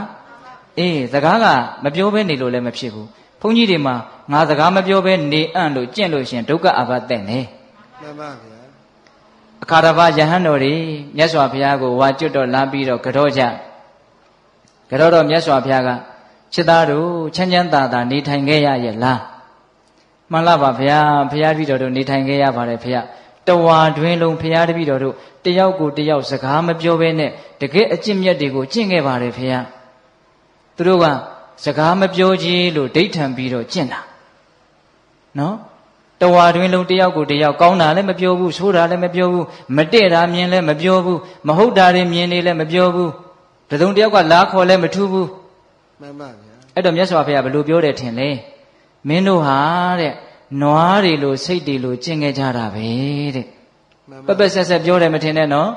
ဒါဝိနည်းပါဠိတော်မှာရှိတယ်ဟုတ်လားမှန်ပါဗျာအဲ့ဒီတော့ကောင်းသောစကားတွေနဲ့တိဆောက်ထားတဲ့ငါဘုရားရဲ့သာသနာတော်မြတ်ကြီးမှာဘယ်နဲ့ကြောင့်စကားမပြောဘဲနေကြတာလဲမသိတော်တာရှိရင်ဆုံးမရမှာပေါ့ပြောရမှာပေါ့ကောင်းမြတ်တဲ့စကားတွေကိုပြောရမှာပေါ့အကျိုးရှိတဲ့စကားတွေကိုပြောရမှာပေါ့ဟုတ်လားကဲဖះကများစကားမပြောဘဲနေခဲ့မယ်ဆိုရင်ဘယ်လိုများလုပ်မလဲဟင်ဒကမာကြီးများစကားဆိုတာမကောင်းတာပြောရင်ကြီးကျယ်တဲ့အပြစ်ရှိတယ်လို့ကောင်းတာပြောလို့ရှိရင်ကြီးကျယ်တဲ့အကျိုးရှိတယ်ဘယ်လောက်တန်ဖိုးရှိတယ်လို့ပြောလို့မရအောင်တန်ဖိုးရှိတယ်မှန်ပါဗျာဟုတ်ရဲ့လားနောက်ဆုံးဦးဇင်းတို့နိဗ္ဗာန်ထိအောင်စကားကတွန်းအားပေးနိုင်တယ်မှန်ကန်တဲ့စကားအဓိပ္ပာယ်ရှိတဲ့စကားအကျိုးရှိသေးတဲ့စကားပြောမယ်ဆိုလို့ရှိရင်ဒကမာကြီးများလည်းကြားဖို့ပါတယ်နော်သဗ္ဗဒါနံဓမ္မဒါနံဇိနာတိအလှူတကအလှူထဲမှာတရားအလှူအမြတ်ဆုံးတရားကိုဘယ်လိုလုပ်လှူရတာတော့ပါဇက်ကနေလှူရတာစကားအဖြစ်နဲ့လှူရတာဟုတ်လားဟုတ်တယ်နော်ဒကာကြီးများမှန်ပါဗျာအေးအဲ့တော့စကားဆိုတာအင်မတန်ကောင်းတဲ့ဘက်ကကြည့်မယ်ဆိုလို့ရှိရင်အင်မတန်ကောင်းတယ်ဟုတ်လားဆိုးတဲ့ဘက်ကကြည့်မယ်ဆိုရင်ဆိုးတာလည်းအများကြီးဖြစ်နိုင်တယ်ဆိုကြပါစို့ပေတပေါင်းသူတော်ကောင်းတို့ဉာဏ်ပါပါလေးစဉ်းစားကြည့်ဖို့ပြောပြအောင်မယ်လောကမှာအကြီးမားဆုံးသောအပြစ်ဟာဘာလို့ကြားဘူးလဲကဲဦးဇင်းလည်းနားရတာပေါ့ဗျာစဉ်းစားလိုက်ပါဦးမိစ္ဆာဒိဋ္ဌိမိစ္ဆာဒိဋ္ဌိမှာနိယတမိစ္ဆာဒိဋ္ဌိခိုင်မြဲတဲ့နိယတမိစ္ဆာဒိဋ္ဌိဆိုလို့ရှိရင်တော့အဝိဇ္ဇိကြတတ်တယ်အဝိဇ္ဇိကြတယ်နိယတဖြင့်ကြတတ်တယ်မဟုတ်ဘူးကြတယ်အမေသက်အဖေသက်လို့အဝိဇ္ဇိကြတဲ့လူကဒီကဘာပြက်လို့ရှိရင်လွတ်တယ်နိယတမိစ္ဆာဒိဋ္ဌိသမားများကတော့ဒီကဘာပြက်ရင်တခြားသောကဘာမှာရွှေ့ပြီးတော့ခံရတယ်လို့ဆိုတယ် အပြစ်တကအပြစ်ထဲမှာမှားယွင်းတဲ့အယူအဆကိုမှန်တယ်ထင်ပြီးတော့လက်သင့်ခံထားတဲ့မိစ္ဆာဒိဋ္ဌိဆိုတာအပြစ်အကြီးဆုံးပဲအဲ့ဒီမိစ္ဆာဒိဋ္ဌိဆိုတဲ့အကြီးမားဆုံးအပြစ်ဟာဘာကြောင့်ဖြစ်တယ်လဲလို့နည်းနည်းလေးလေ့လာကြည့်ရမိစ္ဆာဒိဋ္ဌိဖြစ်ခြင်းအကြောင်းတရား2ပါးရှိတယ်တဲ့ပရတောဂောတသူတစ်ပါးရဲ့နှုတ်ကနေပြီးတော့မှားယွင်းတဲ့သကားဆံတွေကြားရတယ်တဲ့သကားဆံကအင်္ဂါတစ်ချက်ဖြစ်တယ်နော်ကိုယ့်ရဲ့အတွင်းကနေပြီးတော့မှားယွင်းတဲ့နှလုံးသွင်းမှုအယောနိသောမနတိကာရဖြစ်တယ်တဲ့မှားတဲ့စကားသံနဲ့မှားတဲ့နှလုံးသွင်းမှုဒီနှစ်ခုပေါင်းမိရင်မိစ္ဆာဒိဋ္ဌိဖြစ်တယ်တဲ့ဟုတ်လားအပြစ်အကြီးဆုံးမိစ္ဆာဒိဋ္ဌိဖြစ်ဖို့အတွက်အကြောင်းတရားတစ်ခုသည်မှားယွင်းတဲ့စကားသံဖြစ်နေတယ်ဟုတ်လားဒါကြောင့်မှားယွင်းတဲ့အယူဆတွေကိုဖြန့်ချိတဲ့ပုဂ္ဂိုလ်တွေဟောပြောတဲ့ပုဂ္ဂိုလ်တွေဟာအင်မတန်အပြစ်ကြီးတယ်ဒါကြောင့်မြတ်စွာဘုရားကဘုရားလက်ထက်ကဟိုဒိဋ္ဌိဆရာကြီးတွေရှိတယ်ပုရဏကတ္တပဆိုတဲ့ဒိဋ္ဌိဆရာကြီးကိုမြတ်စွာဘုရားကဘယ်လိုပြောလဲဆိုတော့ပုရဏကတ္တပသည်အဲ့ဒါလူထောင်မြုံကြီးပဲတဲ့ဘာကြီးတယ်တော့လူထောင်မြုံကြီးပါဗျာငါးတွေကိုထောင်တဲ့မြုံရှိတယ်နော်မြုံရဲ့သဘောတရားကဝင်လို့ရတယ်ထွက်လို့မရဘူးမြုံဆိုတာဘာလဲဝင်လို့ရတယ်ထွက်လို့မရဘူးအဲ့ဒီလိုပဲအယူဆမှားတွေဟာဆွဲလန်းသွားပြီဆိုရင်အဝင်သာရှိတယ်အထွက်အင်မတန်ခက်လိမ့်မယ်ဒါကြောင့်လူတွေကိုမကောင်းတဲ့နေရာကိုရောက်အောင်ဖျားယောင်းသွေးဆောင်ပြီးတော့ထောင်နဲ့လူထောင်မျိုးနဲ့အင်မတန်အပြစ်ကြီးတယ်မှန်ပါဆိုလိုတာကစကားသံတွေဟာမှားယွင်းပြီဆိုရင်အကြီးမားဆုံးအပြစ်ကိုတောင်ဖြစ်စေတတ်တယ်မှန်ပါဗျာဟုတ်ရဲ့လားကဲအကောင်းဆုံးသောကုသိုလ်တရားတွေထဲမှာဘယ်ကုသိုလ်ဟာအကြီးဆုံးလဲလို့မေးရင်တော့မက်ကုသိုလ်ဟာအကြီးဆုံးပေါ့နော်အဲ့ဒီမက်ကုသိုလ်သည်တမ္မာဒိဋ္ဌိခေါင်းဆောင်တဲ့မက်ခင်ကိုပွားများမှမက်ကုသိုလ်ဆိုတာဖြစ်တာမဟုတ်လားအဲ့တော့တမ္မာဒိဋ္ဌိခေါင်းဆောင်တဲ့မက်ခင်၈ပါးဟာမှန်ကန်တဲ့အယူအဆခေါင်းဆောင်နေတဲ့မက်ခင်၈ပါးဟာအရေးမပါဘူးလားပါပါရဲ့ဗျာကုသိုလ်တရားတွေထဲမှာတော့သစ္စာလေးပါးကိုသိတဲ့အဆင့်မဲ့ဉဏ်နဲ့မဲ့ဉဏ်ကလွဲရင်အဲ့ဒီလောကီတမ္မာဒိဋ္ဌိဟာအဖို့တန်ဆုံးလို့ပြောလို့မရဘူးလားရတယ်အဲ့ဒီမှန်ကန်တဲ့အယူအဆတမ္မာဒိဋ္ဌိဖြစ်ဖို့အတွက်အကြောင်းတရား2မျိုးရှိတယ်တဲ့အဲ့ဒါဘာလဲဆိုတော့ပရတောဂောတဆိုတဲ့မှန်ကန်တဲ့အတန်ရယ်မှန်ကန်တဲ့စကားပေါ့နော်နောက်ပြီးတော့ယောနိသောမနတိကာရဆိုတဲ့နှလုံးသွင်းမှန်မှုရယ်ဒီနှစ်ခုပေါင်းမိရင်တမ္မာဒိဋ္ဌိဖြစ်တယ်အဲ့တော့စကားတွေဟာကောင်းတဲ့ဘက်ကကြည့်ရင်အင်မတန်ကောင်းပါလားဦးဇင်းတို့အခုတရားတော်ကိုပထမဦးဆုံးချီးကျူးတော့ဘယ်လိုချီးကျူးရလဲသွဲခါတော်သူ့အခါတော်ကောင်းကောင်းမွန်မွန်မှန်မှန်ကန်ကန်ပြောထားတာလို့အဓိပ္ပာယ်ရတယ်မြတ်စွာဘုရားရဲ့စကားတော်တွေပေါ့ဟုတ်လားအဲ့တော့မြတ်စွာဘုရားရဲ့စကားတော်ဒီတရားတော်ဖြစ်တယ်သွဲခါတဆိုတဲ့ဂုဏ်နဲ့ချီးမွမ်းတိုက်တယ်ကဲဘလောက်အဖို့တန်တော့အဲ့ဒီစကားသံတွေကိုမိမိတို့ရဲ့နှုတ်ကနေဖွင့်ဟပြီးတော့ပြောနိုင်မယ်ဆိုရင်အင်မတန်ကြီးကျယ်တဲ့ကုသိုလ်ကောင်းမှုကိုပြုရာရောက်တယ်နိဗ္ဗာန်ကိုလှူရာရောက်တယ်နိဗ္ဗာန်ကိုမြန်မြန်ရနိုင်တယ်မကောင်းဘူးလားကောင်းတယ်ဒါကြောင့်စကားမပြောဘဲနေလို့ဘယ်ဖြစ်မှာလဲမကောင်းတာတွေမပြောရဘူးကောင်းတာဆိုရင်ပြောရမယ်ဒါပေမဲ့အချိန်အခါပုဂ္ဂိုလ်ကိုကြည့်ပြီးတော့ပြောရမယ်ဟုတ်ရဲ့လားအေးဒါကြောင့်ဦးဇင်းတို့တရားရဲ့ပထမပိုင်းဘယ်လိုစကားကိုဘယ်လိုပြောမှလဲဟုတ်လားဘယ်လိုစကားကိုဆိုတော့မှန်ကန်တဲ့စကားကိုအကျိုးရှိတဲ့စကားကိုဘယ်လိုပြောမှလဲဆိုတာကြတော့ချင့်ချိန်ပြီးတော့အချိန်ကာလကိုကြည့်ပြီးတော့မေတ္တာတရားနဲ့တိမ်တိမ်မွေ့မွေ့ပြောရမယ်ဟာဒါလေးကလည်းလူသေးတယ်ဗျာနော်အပြောမတတ်တော့ဆဲတယ်လို့ဆိုတာလည်းရှိသေးတာကိုဗျာနော်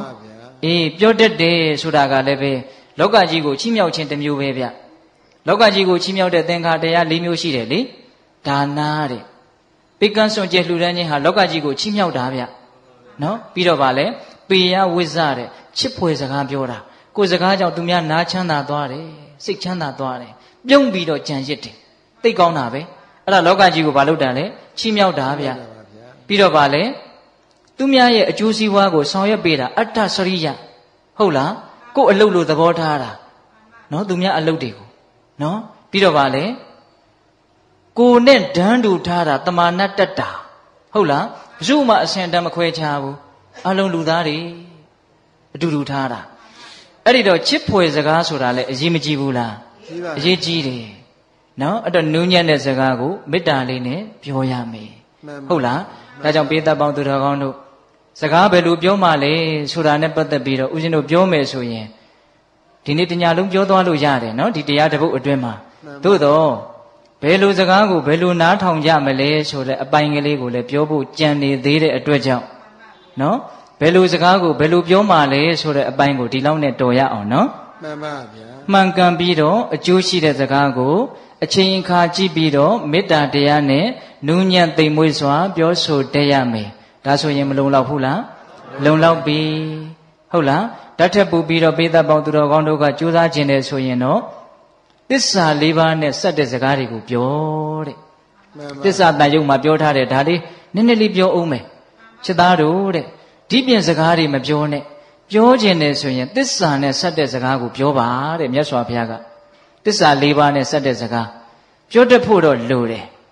Bawaha, Ba Nima Mashibu, Duka, that the Belu, a debe pop on Piota Pudo. Down at the Yosaka Biojabi, Solution. Oh, Bawaha, a Nimshibabu, a Chini Babe. A Gongyalu, Bama Mashibulo, Eddie, a day when you they are on. The Chado Harari, don't be the Biodemesuin, Toto Kame.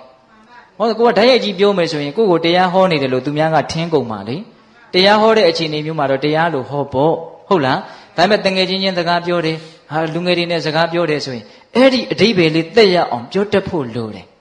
Taduka Desa.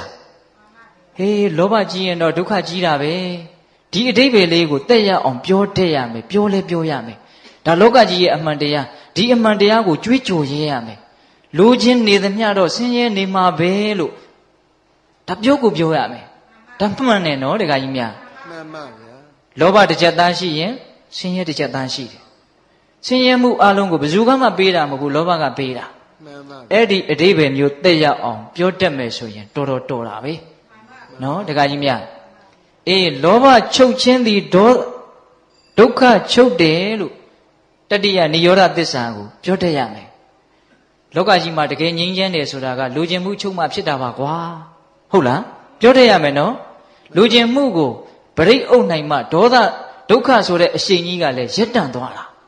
Lujimugo, Majetan Nidimia, Doka Surago, Jetan, Shama Maho. At the Niora Desago leve, Logi Lulipionida, no the Mayimia. Now, Saduta Desa. Oh, the Gachana Jin, no. Paya Diaga, Luelu, the Chani Lamashibu. D. David, you Piotayame. Mega Desago, Yaswa Piaga, Didi Jaja Belu Horale. Doka, Nirora, Kami, Ni, Badi Bada, Aria Desa. Rago Uzino, a dojo Biodo, Palubio Dale. Mega Desa, Lubio no? Yaswa Pia, Didi Jaja Biotaraga. Doka Nidora Gamini, Badibada, Ariya Desa. Doka Sodaga Sera, Nidora Sodaga Choda, Gamini, Badibada, Sodaga, Choya, Yaya Yaujong, a Chendo Soloda. Elavale Solo, making Shipa. Doka Nimu at the Didala Meshide, Janelaniga Dualo Dibanango, Mijang Naimo. Eddie a day Mugo, JJ, Wom, Jodapu Malugula. Do they know? Tajam be the bound to the Gondo. A Simiana go Biochin, so you know. This are Livan set as a gago, Pioba, Lumyaswa Piaga, Taitone. Era the Ninjan Pite, Tandia Woka, Lujam Pite, Pure Lu Adole, a dying Samishi, a Jushi, Na town net Lu Adoleve, a dying Samishi, a Jushi. Taja Ujino Dalego, the Abatama Banya Nigonjo Libo, no? Belu Zagago, Belu Biomale. Hola. This are the gago, do ye a Jew, go ye a Jew, Yogo Biro, Pioba. Hoyala, now the eye do the Abain Doja Onzo. Hola, Belu Zagago, Belu na Tom Male. Sagada Niga Nare Ma Yaulari, Miaji Mishibula. Ne Dancha Niara, the chosen Jaya Londo, Sapia de Lubiore Lule, Miaji. How day, Yemesola Jessia. The Cadele Anna Mune, Yanichin sign, Bido Nala Town near Sika Dipinia Yawn. Kanzabula. Long one Simon Zarabu, the Pecale at Dimbionida, a limity, Goga Lebe, Namatonia, Limity, Ayama Zulu, 2 CCM Zulu. ဟန်လုတ်ပြီးတော့ဘာလုပ်နေရလဲနားထောင်နေရတာပြောနေတဲ့စကားတွေကလည်းသူကောင်းကြောင်းနေကြီးပဲဟုတ်လားပြီးတော့သူများမကောင်းကြောင်းနေကြီးပဲမှန်ပါဗျာလူတွေပြောတဲ့စကားဟာများသောအားဖြင့်အဲ့ဓာတွေများတယ်ဗျမှန်ပါမြတ်စွာဘုရားဟောထားတယ်ဗျာနှုတ်ကိုကြည့်ပြီးတော့လူယုံမှာသူတော်ကောင်းလို့ခွဲတဲ့နီရှိတယ်တဲ့မှန်ပါဗျာဒကမာကြီးတွေအဲ့ဒီနီလေးရကြင်လားနှုတ်ကိုကြည့်ပြီးတော့သူယုတ်လားသူကောင်းလားလို့သိအောင်လုပ်တဲ့နီးရှိတယ်တဲ့မှန်ပါသူများကိုဝေဖန်ဖို့မဟုတ်ဘူးကိုယ်နှုတ်ကလေးကိုကြည့်ပြီးတော့ဝေဖန်ဖို့ပြောကြည့်ရအောင်လောကမှာတဲ့ရုပ်တဲ့လူတွေဟာစကားလုံးကနည်းနည်းတော့ယဉ်သီးတယ်ဗျာဟုတ်လား။ကဲမကောင်းတဲ့လူတွေဟာလို့ပဲပြောကြပါစို့ဟုတ်လား။မကောင်းတဲ့လူတွေဟာတဲ့စကားပြောလို့ရှိရင်ကိုကောင်းချောင်းကြီးပြောတယ်တဲ့။ကိုကောင်းချောင်းကိုသူများမမေးဘဲနဲ့ပြောတာတဲ့မေးရင်တော့အခြေကြီးပြောတာတဲ့မစိုးနိုင်တော့ဘူး။ကိုကောင်းချောင်းနဲ့ကိုအတိုင်းဝိုင်းကောင်းချောင်းပေါ့ဗျာကိုသားသမီးကိုမြေကိုဆွေမျိုးကိုကောင်းတာဆိုရင်တော့အကုန်ပြောတာပဲဟုတ်လား။အေးအဲ့ဒါသူရုပ်ရဲ့လက္ခဏာတစ်မျိုးကိုမကောင်းချောင်းကိုမမေးရင်တခွန်းမှမပြောဘူးမေးရင်တောင်မှမပြောခြင်းနဲ့နည်းနည်းပဲပြောတယ်တဲ့ကိုမကောင်းချောင်းကြတော့ဟုတ်လားနောက်သူများမကောင်းချောင်းကိုမမေးဘဲနဲ့ပြောနေတာမေးမယ်ဆိုရင်တော့အဲ့ဒါအကျယ်ဝိထာတာချက်ပြီးတော့မဆုံးအောင်သာနားထောင်ပြီးတော့ဟုတ်လားသူများကောင်းချောင်းကိုမေးတောင်သူသိမပြောနိုင်ဘူးဟုတ်မမေးရင်မပြောဘူးမေးမှနည်းနည်းပဲပြောတယ်သူများကောင်းချောင်းမပြောနိုင်ဘူးအဲ့တော့အဲ့ဒါသူရုပ်ရဲ့လက္ခဏာတဲ့ဟုတ်လားကိုကောင်းချောင်းကိုမမေးဘဲနဲ့ပြောတယ်မေးရင်တော့ဆိုဝဲမရှိကိုမကောင်းချောင်းကိုမမေးရင်မပြောဘူးမေးမှနည်းနည်းဟုတ်လားသူများမကောင်းချောင်းကိုမမေးဘဲနဲ့ပြောရင်မေးရင်အကျယ်ကြီးပြောတယ်သူများကောင်းချောင်းကိုမမေးရင်မပြောဘူးမေးရင်နည်းနည်းပဲပြောတယ်အဲ့ဒါပါလေသူရုပ်ရဲ့လက္ခဏာသူကောင်းရဲ့လက္ခဏာကြတော့အဲ့ဒါနဲ့ပြောင်းပြန်ကိုမကောင်းတာကိုမမေးဘဲနဲ့ပြောတယ်မေးလာရင်အကျယ်ကြီးပြောနိုင်တယ်ကိုကောင်းတာကိုမမေးရင်တခွန်းမှမပြောဘူးမေးလာတော့မှလကားပါကွာကိုကစိုင်ကော်လို့ခြုံမော်ရောက်တာပါရှော့ချတယ်ကိုကောင်းတာကိုမပြောခြင်းဟုတ်လားကိုကောင်းတာကိုအကျယ်ဝိထာတာချက်ပြီးတော့ပြောနေသေးသမျှသူကောင်းရဲ့အဆင့်ကိုမတက်နိုင်သေးဘူးဟုတ်လားဟုတ်တယ်အဲ့ဒီစကားလေးကိုဦးစင်းကစစ်စစ်ပေါက်ပေါက်စဉ်းစားကြည့်တယ်ဖះပြောသမျှအကုန်အမှန်ကြီးပဲဘယ်လိုစိတ်နဲ့ပြောတာလဲကိုကောင်းတာကိုပြောခြင်းနေသမျှအဲ့ဒီစိတ်ဟာကောင်းကိုမကောင်းဘူးကိုမကောင်းတာကိုဖုံးထားခြင်းသေးသမျှအဲ့ဒီစိတ်ဟာကောင်းကိုမကောင်းဘူးသူများမကောင်းတာကိုပြောနေခြင်းသေးသမျှအဲ့ဒီစိတ်ကောင်းကိုမကောင်းဘူးနော်သူကောင်းဆိုတာဒါကြောင့်သူများမကောင်းတာကိုမပြောခြင်းဘူးတနာတယ်နားလေတယ်မကောင်းတာဟာသဘာဝပဲလို့နားလေတယ်သူများကိုအပုတ်မချခြင်းဘူးဟုတ်လားသူများကောင်းတာကိုပြောနိုင်တယ်မုဒိတာဖြစ်နိုင်တယ်မလွယ်ဘူးဒကမာကြီးတွေတရားကလည်းမလွယ်ဘူးနဲ့ပဲဆုံးသွားတယ်ဗျာအာမရှိလိုက်တာဟုတ်လားဘာဖြစ်လို့ဆိုဦးဇင်းတို့လည်းဒီတိုင်းပဲ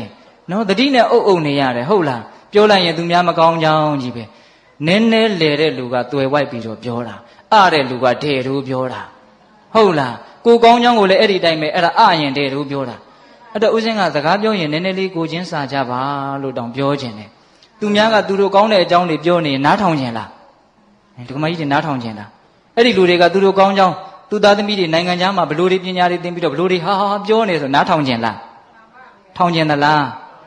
မထောင်ခြင်းဘူးဗျသူများကောင်းတာကိုနားမထောင်ခြင်းတာပုထုသင်ရဲ့သဘာဝဟုတ်လားအဲ့ဒါကိုပဲအိတ်တာလို့ခေါ်တာမဟုတ်လားအိတ်တာဆိုတာသူများကောင်းတာကိုကြားကိုမကြားခြင်းတာမနာလိုဘူးဆိုတာအဲ့ဒါကိုပြောတာနာတာဆိုတာဘယ်ကနာတာနာကနာတာအခုတရားနာနေတာဘယ်ကနာနေတာအေးအဲ့ဒါဗမာစကားမနာလိုဘူးနားမထောင်လိုဘူးကောင်းတာဆိုကြားကိုမကြားခြင်းဘူးအဲ့ဒါပုထုဇဉ်ရဲ့ပင်ကိုယ်သဘောအဲ့တော့ကိုကောင်းတာကိုသူများသွားပြောရင်အဲ့ဒါမုံစေးစားတော့တာပဲသူများမုံအောင်လုပ်တာနော်ဒါကြောင့်တရားလေးတွေကလိုက်နာရင်တော်တော်ကောင်းတယ်သိလားအဲ့ဒါကိုကောင်းကြောင်းမပြောရင်သူများချစ်လိမ့်မယ်ဗျာသိကြတယ်ဗျာနော်တခါကြီးမိုင်းများဒါကြောင့်ကိုကောင်းတဲ့အကြောင်းကိုတတ်နိုင်တယ်များမပြောပါနဲ့ကိုမကောင်းတဲ့အကြောင်းကိုတတ်နိုင်တယ်များပြောဖို့ကြိုးစားပါဟုတ်ရဲ့လားအေးသူများမကောင်းတဲ့အကြောင်းကိုတတ်နိုင်တယ်များမပြောပါနဲ့သူများကောင်းတဲ့အကြောင်းကိုတတ်နိုင်တယ်များပြောဖို့ကြိုးစားပါဟုတ်လားမှန်ပါဗျာ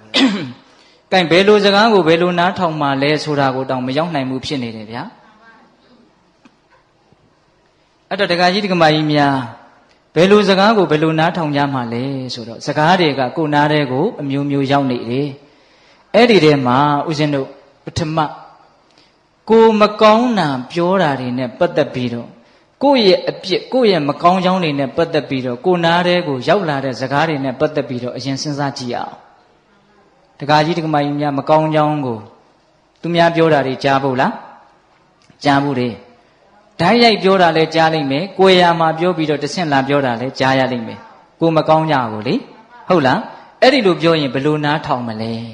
ဒီအချက်ကလေးကအရင်စပြီးတော့စဉ်းစားရအောင်ကိုမကောင်းကြောင်းကိုပတ်ဝန်းကျင်ကပြောလာပြီဆိုရင်စဉ်းစားလိုက်သူတို့ပြောတာဟုတ်သလားမဟုတ်ဘူးလား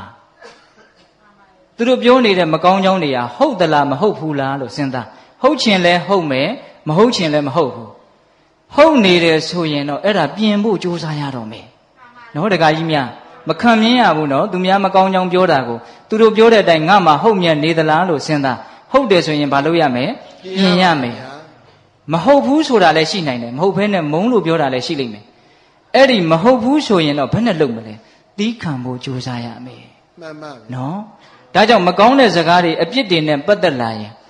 ဟုတ်ရင်ပြင်ရမယ်မဟုတ်ရင်သီးခံရမယ်ပိဋကပြောကြည့်စမ်းပါဟုတ်ရင်ပြင်ရမယ်မဟုတ်ရင်သီးခံရမယ်အဲ့ဒီစကားနဲ့ပတ်သက်ပြီးတော့အကောင်းဆုံးနားထောင်နေပဲမှန်ပါဟုတ်လို့ရှိရင်ပြင်ရမယ်ဦးဇင်းတို့မြတ်စွာဘုရားလက်ထက်က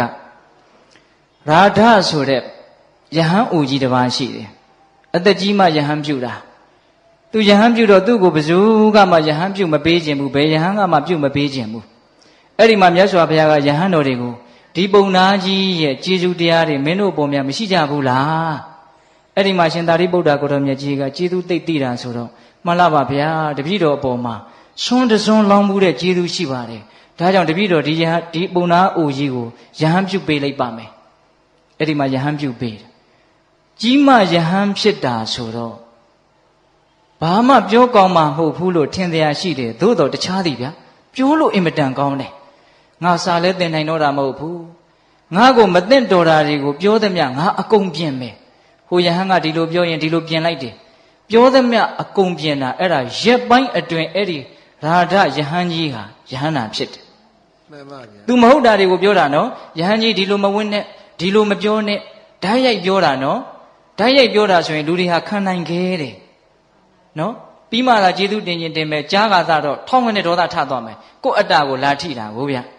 ဟုတ်လားအဲ့တော့အဲ့ဒီယာရမထေကတော့ခံနိုင်တယ်မဟုတ်ဘူးမဟုတ်လို့ပြောတာငါပြင်မယ်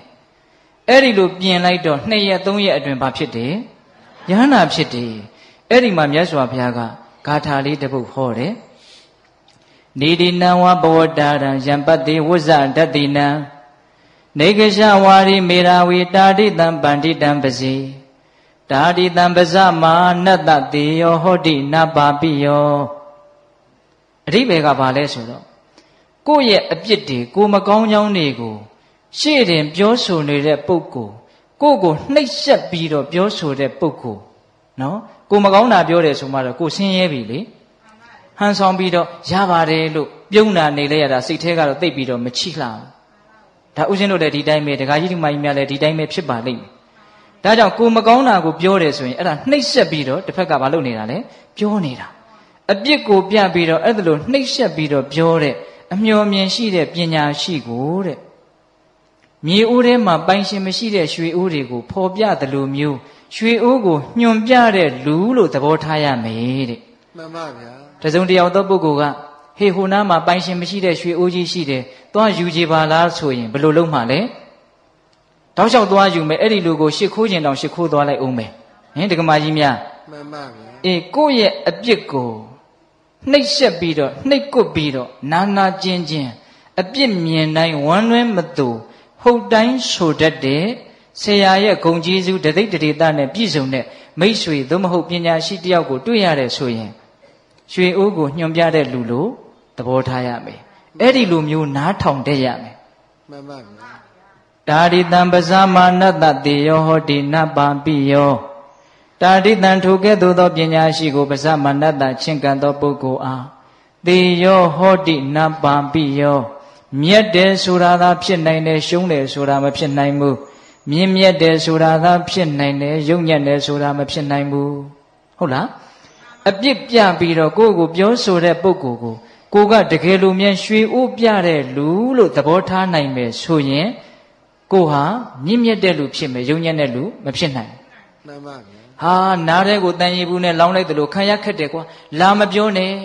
ငါသိတယ်ငါတက်တယ်ဆိုပြီးတော့ဒေါသတွေနဲ့ပြန်တုံ့ပြန်မယ်ဆိုရင်တော့ယုံညံ့တဲ့သူရှုံးတဲ့လူဖြစ်သွားမှာပေါ့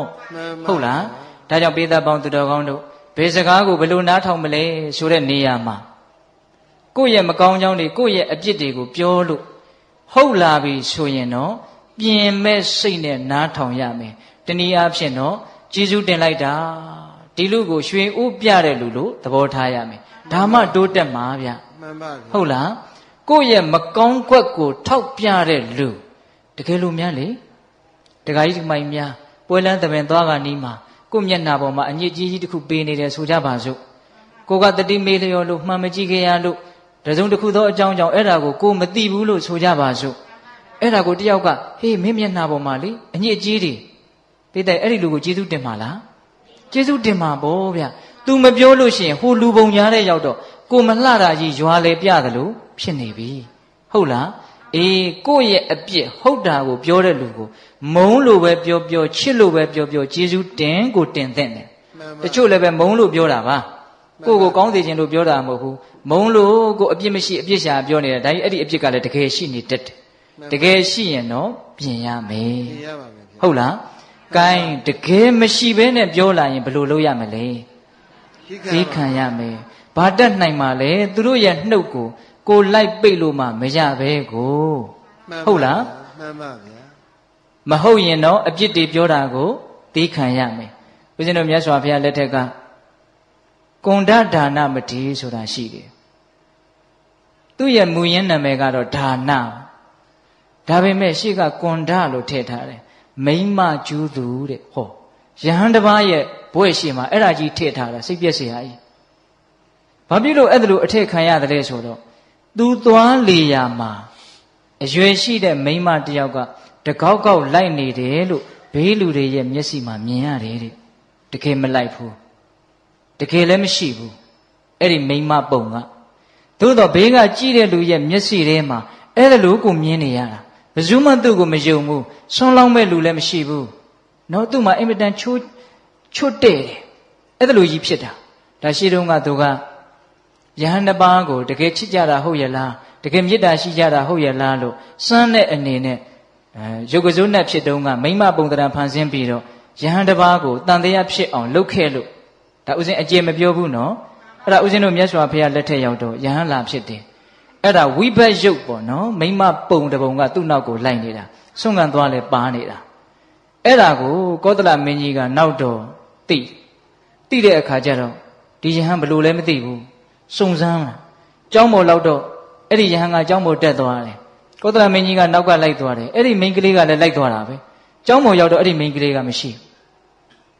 အဲ့ဒီယဟန်ပြန်ဆင်းသွားတော့မိန်းကလေးကပါသွားတာပဲအဲ့ဒီတော့မှဒါအကြောင်းတစ်ခုခုကြောင့်ရှိမယ်လို့ကောသလမင်းကြီးသဘောပေါက်မြတ်စွာဘုရားကိုရှောက်မြတ်စွာဘုရားကအကျိုးအကြောင်းပြောပြအတိတ်အကြောင်းကိုပြောပြတော့အရှင်ဘုရားဒီလိုဆိုရင်အရှင်ဘုရားကိုဘယ်သူကကြည်ညိုမှာလဲတပည့်တော်စွန့်ကွန်းဝေယဝိဆပစ္စည်းလေးပါးဒါယကခံတယ်ဆိုပြီးတော့နောက်တော့ယဟန္တာဖြစ်တယ်အဲ့ဒီမထေကိုအကြောင်းပြုပြီးတော့ပြောတဲ့စကားလေးတော်တော်မှတ်သားစရာကောင်းတယ်အဲ့ဒီယဟန်ကအဲ့ဒါလိုမိမပုံရိပ်ကနောက်ကလိုက်နေတာဆိုတော့ယဟန်တွေကသူ့ကိုတကယ်လဲအမြင်ကတ်တယ်ပြောင်းလဲပြောင်းခြင်းတယ်အဲ့ဒါလိုပြောကြတော့ဆိုကြတော့သူ့ကိုနှိပ်စက်ပြီးတော့ပြောကြတော့သူကလည်းနောက်တော့ပြန်ဆဲတယ်ပြန်ပြီးတော့ကြမ်းကြမ်းထန်ထန်ပြောတယ်အဲ့ဒါနဲ့ယဟန်နေနဲ့သူ့ရဲ့ရံပွဲဟာမကြာခဏဖြစ်တယ်အဲ့ဒီမှာမြတ်စွာဘုရားကနောက်တော့မြတ်စွာဘုရားရဲ့နားတော်ပေါက်ကြားတော့အဲ့ဒီယဟန်တော်ကိုခေါ်ပြီးတော့จิตသားဘာပြုလို့ကြမ်းထမ်းတဲ့စကားတွေပြောတာကိုကြမ်းထမ်းတဲ့စကားတွေနဲ့ပြန်တုံ့ပြန်ရတယ်လေမတုံ့ပြန်နဲ့ဒါဟာမင်းရဲ့အတိတ်ဘဝကမကောင်းတဲ့ကံကြောင့်ဖြစ်ပေါ်လာတာမင်းမှာတကယ်တမ်းအဲ့ဒီအပြစ်ကရှိနေတာမဟုတ်ဘူးမိမနောက်ကလိုက်နေတယ်ဆိုတဲ့အပြစ်တကယ်ရှိတာမဟုတ်ဘူးအဲ့ဒီမရှိတဲ့အပြစ်ကိုဘေးကပြောနေတာကိုမင်းသိခံလိုက်ပါအဲ့ဒီမှာမြတ်စွာဘုရားကဘယ်လိုဥပမာလေးနဲ့ပြောတာလဲဆိုတော့အနာပြက်နေတဲ့ကြီးခွက်လိုမင်းကျင့်ရမယ်တဲ့ဒါလေးကိုပြောချင်တာဥစဉ်ကသိလားဘယ်လိုကျင့်ရမလဲအနာပြက်နေတဲ့ကြီးခွက်ပါဗျာအနာပြက်နေတဲ့ကြီးခွက်တဲ့အနာပြက်နေတဲ့လက်ကွင်းတဲ့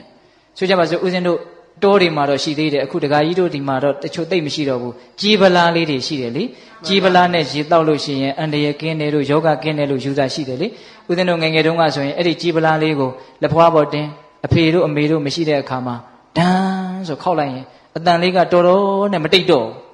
အဲ့ဒါလေးကိုခဏတိုင်းခောက်ကြည့်အဲ့ဒီကြီးပလားလေးကလွတ်ကြလို့မြတ်အနာကပြက်ပြီးတော့ကွဲသွားပြီဆိုရင်ဒန်းလို့ခောက်လိုက်ရင်ဒန်းလို့အတန်ဆွဲပြီးတော့မမြည်တော့ဘူး that's ပြီးသွားအတန်ကရေရှည်မလာတော့အဲ့တော့အနာပြတ်တဲ့ကြီးခွက်လို့ကျင့်ရမယ်ဆိုတာအဲ့ဒါပြောတာတစုံတယောက်ကပြောလိုက်လို့စိတ်ကတူလိုက်တယ်ကဲခဏတော့တူလိုက်ပေါ့တူပြီးတော့အဲ့ဒါကိုပြန်စဉ်းစားပြီးတော့ညလည်းမပြီးနိုင်နောက်နေ့လည်းမပြီးနိုင်နောက်လလည်းမပြီးနိုင်အိုးကြီးပလားလက်နဲ့တောက်လိုက်တယ်လို့ဒန်းဆိုတဲ့အတန်ကအမြင်ကုန်မပြတ်တော့ဘူးဟင်ဒကမာကြီးတွေစိတ်ထဲမှာအဲ့ဒါလို့အမြင်မပြတ်တဲ့ဒေါသခံစားချက်တွေရှိလားရှိတာပေါ့ဦးဇင်းတို့လည်းရှိတာပေါ့ဟုတ်လားဘလို့ဖြစ်နေတာတော့ကြီးပလားကလက်ဆက်ကြီးကိုဗျဟုတ်လားအနာမပြတ်သေးဘူးဒဏ်ရာတောင်မရသေးဘူးဟုတ်လားမြတ်စွာဘုရားကဘလို့ကျင့်ရမှာတဲ့တော့အနာပြတ်နေတဲ့ကြီးပလားလို့ကျင့်ရမေးတဲ့တစုံတယောက်ကကိုယ့်ကိုထိထိခိုက်မဟုတ်ဖဲနဲ့လာပြောလာရင်ပုထုဇဉ်တဘာဝစိတ်တော်တူမှာပေါ့သို့တော့အဲ့ဒါကြီးကိုတာရှည်ကြီးတူမနေနဲ့ဘာအကျိုးရှိလို့လဲဟိုလူကပြောပြီးလို့မေ့သွားပြီကိုကဒီမှာအသစ်ရှိနေအသစ်ဖြစ်နေတယ်ဟုတ်လားအေးဒါကြောင့်မြတ်စွာဘုရားကပေးတတ်လိုက်တာနော်ဥပမာကိုဟုတ်လားဒါကြောင့်ကိုယ့်ရဲ့အပြစ်တွေမကောင်းတာတွေကိုပြောလို့မဟုတ်ဘဲနဲ့ပြောတယ်ဆိုလို့ရှိရင်အနာပြတ်တဲ့ကြီးခွက်ကြီးနော်သွားတဲ့ကြီးဟိုဦးဇင်းတို့ရှင်းတော့ကငွေတင်းကားတွေပါလေရှိတယ်ငွေစစ်သလားကောင်းသလားလို့သိရင်တောက်ကြည့်လိုက်တယ်ဟုတ်လားတကယ်လို့အဲ့ဒီမှာအက်တွေအထက်ထဲမှာအနာစာရှိနေရင်အဲ့ဒီငွေတင်းကားကအတန်မကောင်းတော့ဘူးအဲ့ဒါကိုငွေတယ်လို့ခေါ်တယ်အခုလည်းပဲကြီးအတန်တာရှည်မမြည်ဘူးဒါကြောင့်စိတ်ထဲမှာဒေါသတန်တွေအကြာကြီးမြည်မနေနဲ့ဒါပြောတာနော်မဟုတ်ရင်သီးခံလိုက်ပါမြတ်စွာဘုရားတောင်သီးခံရတာဗျတတန်တရားလုံးကပါရမီတွေအပြည့်ဖြည့်ခဲ့ပါတယ်ဆိုတဲ့ပါရမီရှင်ကြီးတောင်မှသီးခံရတာဗျဟိုမာဂန္ဒီဆိုတဲ့မိန်းမတယောက်နဲ့တွေ့တာကြားဘူးတယ်မဟုတ်လားအေးသူ့အဖေကလည်းမာဂန္ဒီသူ့အမေကလည်းမာဂန္ဒီသမီးအချောသမီးအလှဟာဖះကလည်းတပ်ပယ်လိုက်တာဒီလောက်ချောလှတဲ့ယောက်ျားမမြင်ဘူးဆိုပြီးတော့ဒီဇလန်းကြီးမပြောတော့ပါဘူးဗျာဟုတ်လားသမီးထိုးအပ်တာလေအဲ့ဒီမှာမြတ်စွာဘုရားကဒီ32ခုထာတာအညစ်အကြေးစုဝေးကိုငါခြိတောင်းနဲ့တောင်မတို့ခြင်းဘူးလို့အမေအဖေတရားသူရမဲ့အရေးကိုရှေ့ရှုပြီးတော့အဲ့ဒါလိုပြောလိုက်တာအဲ့ဒါကိုမာဂန္ဒီရန်ညိုးဖွဲ့တယ်ငါတနေ့ဘာဖြစ်မလဲမသိနိုင်ငါရဲ့ရုပ်အဆင်းကအင်မတန်တင့်နေတယ်သူထင်တဲ့အတိုင်းပဲမိဖုရားကြီးဖြစ်တယ်ဥဒိဏမင်းရဲ့မိဖုရားဖြစ်တယ်နော်ကောတံပီပြည့်ရှင်ရဲ့မိဖုရားခေါင်ဖြစ်တယ်ဖြစ်တော့အဲ့ဒီမျိုးကိုဘုရားလည်းကြွသွားပြီဆိုတော့မိစ္ဆာဒိဋ္ဌိအယူရှိတဲ့သေတောက်ကျူးတွေကိုပတ်စံပေးပြီးတော့ခိုင်းတာဘုရားကိုဆဲခိုင်းတာဆဲတာမှအမျိုးမျိုးပပဆက်ဆက်ဆဲတာဆဲတော့ရှင်အာနန္ဒာကမြတ်စွာဘုရားကိုလျှောက်တယ်အရှင်ဘုရားကောတံပီကလူတွေဟာသိရိုင်းတာပဲတဲ့ဒီလိုနေရာမျိုးသာသနာမပြုသင့်ဘူးမနေသင့်ဘူးတပည့်တော်တို့တနေရာပြောင်းကြပါစို့စိတ္တအာနန္ဒာအဲ့ဒီမင်းပြောင်းတဲ့နေရာကောဒီလိုဆဲမယ်ဆိုရင်ဘယ်လိုဆက်လုပ်မလဲတဲ့နောက်ထပ်မဆဲတဲ့တနေရာပြောင်းမယ်ဖေရအဲ့ဒီနေရာကဆဲရင်ကောနောက်ထပ်တနေရာဖေရမင်းဟန်ကထွက်ပြေးနေတဲ့နီလန်ကြီးပဲတဲ့ဟုတ်လားမြတ်စွာဘုရားကဖြစ်လာတဲ့ပြဿနာကိုဒီနားတင်ပြေးလေအောင်ရှင်းရတယ်တဲ့ချီးမွမ်းတာပဲဖြစ်ဖြစ်ကဲ့ရဲ့တာပဲဖြစ်ဖြစ်9ရက်အပြင်မနေဘူးတဲ့ဒါဘုရားကိုယ်တိုင်ဟောတာနော်ဗမာစကားပုံမှန်တယ်နော်ချီးမွမ်း9ရက်ကဲ့ရဲ့9ရက်ပြောပါစေအပြစ်တွေပြောပါစေသူတို့မောတော့ရက်သွားလိမ့်မယ်ဟုတ်လားသူတို့ပြောတာကိုကိုကမခံခြင်းဖြစ်နေမှသူတို့ကအဲ့ဒါအရသာရှိပြီးတော့ဆက်ပြောနေမှာဗျာမခံခြင်းတဲ့ကလေးဆိုပို့စတယ်မဟုတ်လားဒကမာကြီးများအေးအဲ့ဒါလိုမျိုးနော်အဲ့ဒီမှာမြတ်စွာဘုရားကယဟန်တော်တွေကိုဟောတာအာနာကိုဝသင်္ကမေသာပတောပတိတံတရံအတိဝါကျံတိတိခတံဒုတ်တိလောဟိဘဟုတ်ဇနောจิตအာနန္ဒာတဲ့စစ်ပွဲမှာဆင်နွှဲနေတဲ့စစ်စင်ကြီးဟာတစ်ဖက်ရန်သူတွေကနေပြစ်လာတဲ့မြားဒဏ်တွေကိုခါချပြီးတော့စူးလာရင်လည်းစူးပါစေလို့ကြံ့ကြံ့ခံတယ်လို့မျိုးတဲ့ငါဖះလည်းပဲလောကစစ်မြေပြင်မှာပြစ်ခတ်လာတဲ့စကလုံးမြားဒဏ်တွေကိုငါကြံ့ကြံ့ခံမယ် နော်အတိဝါကြံတိတိတ်ခတံအတိဝါကြံဆိုတာလွန်လွန်ကဲကဲကိုကိုပြောလာတာပြောတဲ့ပြောတတ်တဲ့အတိုင်းတာထက်လွန်ပြီးတော့ကိုကိုပြောလာတာလွန်ကဲတဲ့စကားပေါ့အဲ့ဒီစကားကိုဘာလို့မှလဲတိတိတ်ခတံငါသီးခံလိုက်မယ်သီးခံသည်ဖြစ်စေဒေါသဖြစ်သည်ဖြစ်စေသီးခံလိုက်ရင်တော့ကိုကသီးခံတာကြီးကိုရလိုက်တာပဲဒေါသဖြစ်မယ်ဆိုရင်တော့ဒေါသဖြစ်တာကြီးကိုရလိုက်တာပဲရှင်းတော့ရှင်းရှင်းလေးပဲနော်ကိုဘာကိုလိုချင်တယ်လေကိုဘလို့လူမျိုးဖြစ်အောင်လုပ်မှလေဒါပဲစဉ်းစားဒေါသဖြစ်တတ်တဲ့ငါလားသီးခံတတ်တဲ့ငါလားအဲ့ဒါလို့ဆိုရင်တော့ဘယ်ဟာရွေးမှလဲသီးခံတတ်တဲ့ငါလို့ရွေးမှာပေါ့နော်ဒါပေမဲ့တကယ်တွေ့လာပြီဆိုရင်တော့ဒေါသဖြစ်တဲ့ငါကိုပဲရွေးပြီးသားဖြစ်နေတယ်ဟင်တက္ကမကြီးများမှန်ပါမြတ်စွာဘုရားကဒါကြောင့်လွန်ကျူးပြီးတော့ပြောတဲ့စကားတွေကိုသီးခံလိုက်မယ်တဲ့ဘာပြုလို့လဲဆိုတော့အကြောင်းပြတာတွေလှလွန်းလို့ဒုတိလောဟိဘဟုတ်စနောတဲ့လောကမှာရှိတဲ့လူအများစုတွေဟာမဆောင်စည်းကြတဲ့သီလမဲ့တဲ့လူတွေကြီးများတယ်တဲ့ကဲဟင်ဒီကမကြီးများကိုယ့်ရဲ့နှုတ်ကိုမဆောင်တဲ့လူကိုယ့်ရဲ့လက်ကိုမဆောင်တဲ့လူတွေပဲများတဲ့ဟုတ်လားဒါကြောင့်ဘဝဆိုတာစူးကြားမှာတီးရတဲ့ဘူးသီးလိုပဲတခါတလေဟိုလိုလှုပ်လဲအပြစ်မလွတ်ဒီလိုလှုပ်လဲအပြစ်မလွတ်ဟုတ်လားအဲ့ဒီတော့ကင်ပြောခြင်းရပြောပါစေလို့ဒီလိုထားရမယ့်အခြေအနေမျိုးတွေအများကြီးရှိလာတယ်နော်တခါယူမိုက်များဒါကြောင့်ကိုမကောင်းတာတွေပြောပြီးအပြစ်တွေပြောလာပြီဆိုရင်မဟုတ်ရင်ဘာလုပ်ရမလဲသီးခံရမယ်ဟုတ်ရင်တော့ဘာလုပ်ရမလဲပြင်ရပါမယ်ပြင်ရမယ်ဒါကမကောင်းတဲ့စကားတွေနဲ့ပတ်သက်ပြီးတော့ဟုတ်လားမှန်ပါကင်ကိုနားတဲ့ကိုကောင်းတဲ့စကားတွေနဲ့ပတ်သက်ပြီးတော့လေရောက်လာအောင်မှာပဲ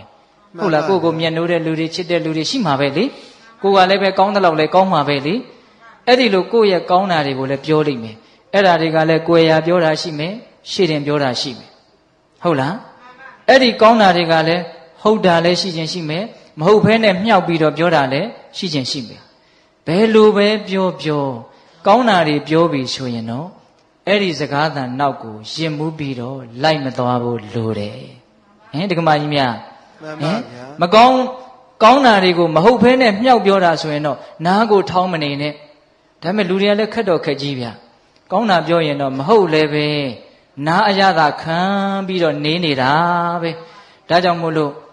အဲ့ဒီနီလန်းကြီးကဘယ်တော့မှတိမ်ခေါ်မှမဟုတ်ဘူးမြှောက်တာလူတိုင်းကြိုက်တာပေါ့ဆိုတာတကယ်လဲကြိုက်တယ်ဦးဇင်းတို့လည်းကြိုက်တယ်ဒကာကြီးဒကာမကြီးများလည်းကြိုက်တယ်ဒါကတော့ဦးဇင်းကသဘောတူလားလို့ကိုမေးမနေတော့ဘူးတေချာပေါက်ကိုသိတယ်မြှောက်တာမကြိုက်တဲ့လူတယောက်မှမရှိဘူးလို့ကိုပြောလိုက်ခြင်းသေးတယ်ပုထုဇဉ်တွေထဲမှာဆိုရင်တော့မှန်ပါဟုတ်လားဒါကြောင့်ကိုကောင်းတာကိုပြောတယ်ဆိုရင်မဟုတ်ရင်တော့မဟုတ်ဘူးလို့ပြောလိုက်ပါဒါကြီးကိုအရသာခံမနေပါနဲ့ဟုတ်လားကိုကောင်းတာကိုဟုတ်နေအောင်တောင်မှရစ်မှုပြီးတော့မနေပါနဲ့ဟုတ်လားအေးဒါကကိုနဲ့ဓာတ်ရိုက်ပတ်သက်တဲ့ကောင်းမကောင်းစကားတွေဟုတ်လားစကားတွေကနှစ်မျိုးပဲရှိတာနော်ကိုအကြောင်းကကောင်းတာရဲ့မကောင်းတာရဲ့အဲ့ဒါကိုလည်းပဲနောက်ထပ်ပြီးတော့ခွဲလိုက်ပါဦးကောင်းတာကလည်းဟုတ်တာလည်းပါမယ်မဟုတ်တာလည်းပါမယ်လေးမျိုးဖြစ်သွားပြီဗျမကောင်းတာကလည်းဟုတ်တာလည်းပါမယ်မဟုတ်တာလည်းပါမယ်အဲ့ဒီကောင်းမကောင်းဟုတ်မဟုတ်ဆိုတာတွေကိုရှေ့တင်ပြောတာရှိမယ်ကိုယ်ရာပြောတာရှိမယ်ဟောစကားတွေကိုအများကြီးပြသွားတယ်နော်ကဲဒါကကိုယ်နဲ့ပတ်သက်တဲ့ဓာတ်ရဲ့အကြောင်းပေါ့နောက်ကိုယ်နဲ့သိမ့်မပတ်သက်ဖဲနဲ့ကဲစကားတွေကြံသေးတယ်ဗျာဒကမကြီးများအချိန်လဲနဲ့ကြံသေးတယ်ပြောဦးမယ်နော်ကိုယ်နဲ့မပတ်သက်တဲ့အကြောင်းတွေဟုတ်လားဟင်မရေတွက်နိုင်လောက်အောင်များတယ်အမှုပညာနဲ့ပတ်သက်လို့အာကစားနဲ့ပတ်သက်လို့နိုင်ငံရေးနဲ့ပတ်သက်လို့တဘာဝဘေးဒဏ်တွေနဲ့ပတ်သက်လို့ဟင်ဒကမကြီးများကြားနေတာတွေမရှိဘူးလားရှိတယ်စကားတွေမှအများကြီးကြားနေတာနော်အဲ့တော့အဲ့ဒီစကားတွေတဲကိုလည်းပဲတူရာခွဲကြည့်ရအောင်နော်ကိုယ်နဲ့မပတ်သက်တဲ့တိတ်မပတ်သက်တဲ့စကားကိုအကြောင်းမဟုတ်တာပေါ့လေအဲ့ဒါဘာလဲဆိုတော့ကိုအကြောင်းလို့လည်းပြောမယ်ဆိုရင်တော့ပြောလို့ရတာပေါ့လေဟိုတရားနဲ့ပတ်သက်ရင်တော့ကိုအကြောင်းလို့လည်းပြောလို့ရတာပေါ့ဟုတ်လားအေးထားပါတော့ကိုကောင်းကြောင်းမကောင်းကြောင်းဆိုတာနဲ့မပတ်သက်တဲ့အကြောင်းတွေကိုခွဲမယ်ဆိုရင်လည်းနှစ်မျိုးရှိတယ်အဲ့ဒါဘာလဲဆိုတော့အနှစ်မရှိတဲ့စကားကြီးအနှစ်ရှိတဲ့စကားနှစ်မျိုးရှိတယ်ဟင်ဒကမကြီးများမှန်ပါဗျာအနှစ်မရှိတဲ့စကားတွေကြားနေရတယ်တခါတရံကြတော့လေအနှစ်ရှိတဲ့စကားတွေကြားရတယ်အနှစ်မရှိတဲ့စကားတွေကိုနားမထောင်ဖြစ်ဖို့ကြိုးစားပါဘာပြုလို့လဲဆိုတော့ဦးဇင်းတို့လူရင်းပဲပြောမယ် အနှစ်မရှိတဲ့စကားတွေတန်ဖိုးမရှိတဲ့စကားတွေကိုနားထောင်မိရင်အဲ့ဒီအချိန်မှာတန်ဖိုးမရှိတဲ့အတွေးတွေဖြစ်နေတာသိကြတယ်တန်ဖိုးမရှိတဲ့စိတ်ကူးတွေတန်ဖိုးမရှိတဲ့စိတ်တွေဖြစ်နေတယ်တန်ဖိုးမရှိတဲ့စိတ်တွေတန်ဖိုးမရှိတဲ့အတွေးတွေဖြစ်နေရင်အဲ့ဒီအချိန်မှာတန်ဖိုးမရှိတဲ့လူတစ်ယောက်ဖြစ်နေတာသိကြလားမှန်ပါဗျာဒီစိတ်ကလေးဒီအတွေးလေးနဲ့လူလုံနေရတာအတွေးကတန်ဖိုးမရှိဘူးစိတ်ကတန်ဖိုးမရှိဘူးဆိုအဲ့ဒီအချိန်မှာတန်ဖိုးမရှိတဲ့လူတစ်ယောက်ပေါ့ဗျာမှန်ပါဟုတ်လားမှန်ပါဗျာဒါကြောင့်တန်ဖိုးမရှိတဲ့စကားတွေကိုနားထောင်နေတဲ့အချိန်မှာငါဒီတန်ဖိုးမရှိတဲ့အတွေးတွေတန်ဖိုးမရှိတဲ့စိတ်တွေဖြစ်နေတဲ့အတွက်ကြောင့်တန်ဖိုးမရှိတဲ့လူတစ်ယောက်ဖြစ်နေပြီဘဝဟာတန်ဖိုးရှိတယ်အချိန်ဟာတန်ဖိုးရှိတယ်တန်ဖိုးရှိတဲ့အချိန်တွေတန်ဖိုးရှိတဲ့ဘဝတွေခွန်အားတွေကိုတန်ဖိုးမရှိတဲ့အဖြစ်နဲ့ငါဖြုံးတိပြစ်နေတာပဲလို့ထိတ်လန့်တဲ့သဘောရှိရမယ်မြင့်မြတ်တာတွေလုံနိုင်ခွင့်ရှိနေတာကိုနှိမ့်ကြတာတွေကိုလုံနေတယ်အဲ့တော့တန်ဖိုးမရှိတဲ့စကားတွေကိုနားထောင်လို့အကျိုးဆုပ်ယုတ်တာတွေအများကြီးရှိပါတယ်ဗျာစကားနောက်လိုက်သွားပြီးတော့တခါတည်းတချို့များလိုက်ပြီးတော့ဖြည့်ရှင်းသည့်အထိမိုက်ပြတာတွေရှိတယ်နော်မှန်ပါဗျာအဲ့တော့ဦးဇင်းတို့တန်ဖိုးမရှိတဲ့စကားနဲ့ပတ်သက်ပြီးတော့အကျဉ်းတဝန်ကြီးမပြောချင်ဘူးဟုတ်လားအမြစ်ကစဖြတ်လိုက်မယ်နားမထောင်ဖြစ်အောင်ကြိုးစားပါနားထောင်ဖြစ်သွားရင်တော့အကျဲမငိမ့်ပွယ်တွေဓာခုတ်ရလက်ရှူဟုတ်လားနော်ဓာခုတ်ရလက်ရှူမိတတ်တယ်နော်စကားတွေနားထောင်ပြီးတော့ကိုယ်နဲ့ဘာမှဆိုင်ညာမဆိုင်သူများအမှုတွေတဲ့ဝင်ပါတချို့ဆိုရင်တန်ဃာရှင်းရဒီစကားဟိုပို့ဟိုစကားဒီပို့ဟာကိုကဂျားတဲ့ကနေပြီးတော့ဟိုလူကမတရားတာဒီလူကမတရားတာကို့မယ်ရှုပ်ရှက်ကိုခတ်နေတာပဲဟင်ဒကမာကြီးများကို့အလုံးနဲ့စားဝတ်နေရေးတွေနဲ့ကို့ဘဝခန္ဓာရေးတွေနဲ့ရှုပ်ရတဲ့ဂျားတဲ့ဒီအနှစ်မရှိတဲ့စကားတွေကိုဖြေရှင်းနေရတဲ့အရှုပ်တွေကထပ်ပြီးတော့များနေသေးတယ်အဲ့တော့တန်ဖိုးရှိတဲ့လူတစ်ယောက်ဖြစ်ခြင်းနဲ့ဘဝမှာလေးလေးနက်နက်ဖြစ်ခြင်းနဲ့ဆိုရင်တန်ဖိုးမရှိတဲ့စကားတွေဟာငါရဲ့ဘဝကိုတဖြည်းဖြည်းနဲ့လှိုက်စားနေတာလို့သဘောပေါက်ပြီးတော့တတ်နိုင်သမျှနားမထောင်ဖြစ်ဖို့ကြိုးစားဟုတ်ရလားမှန်ပါအေးနောက်တန်ဖိုးရှိတဲ့စကားဒါကြတော့ရှားဖွေပြီးတော့ကိုနားထောင်ရမယ်မှန်ပါဗျာတန်ဖိုးရှိတဲ့စကားတဲ့နော်ဒါလေးနဲ့ပတ်သက်ပြီးတော့ဦးဇင်းတို့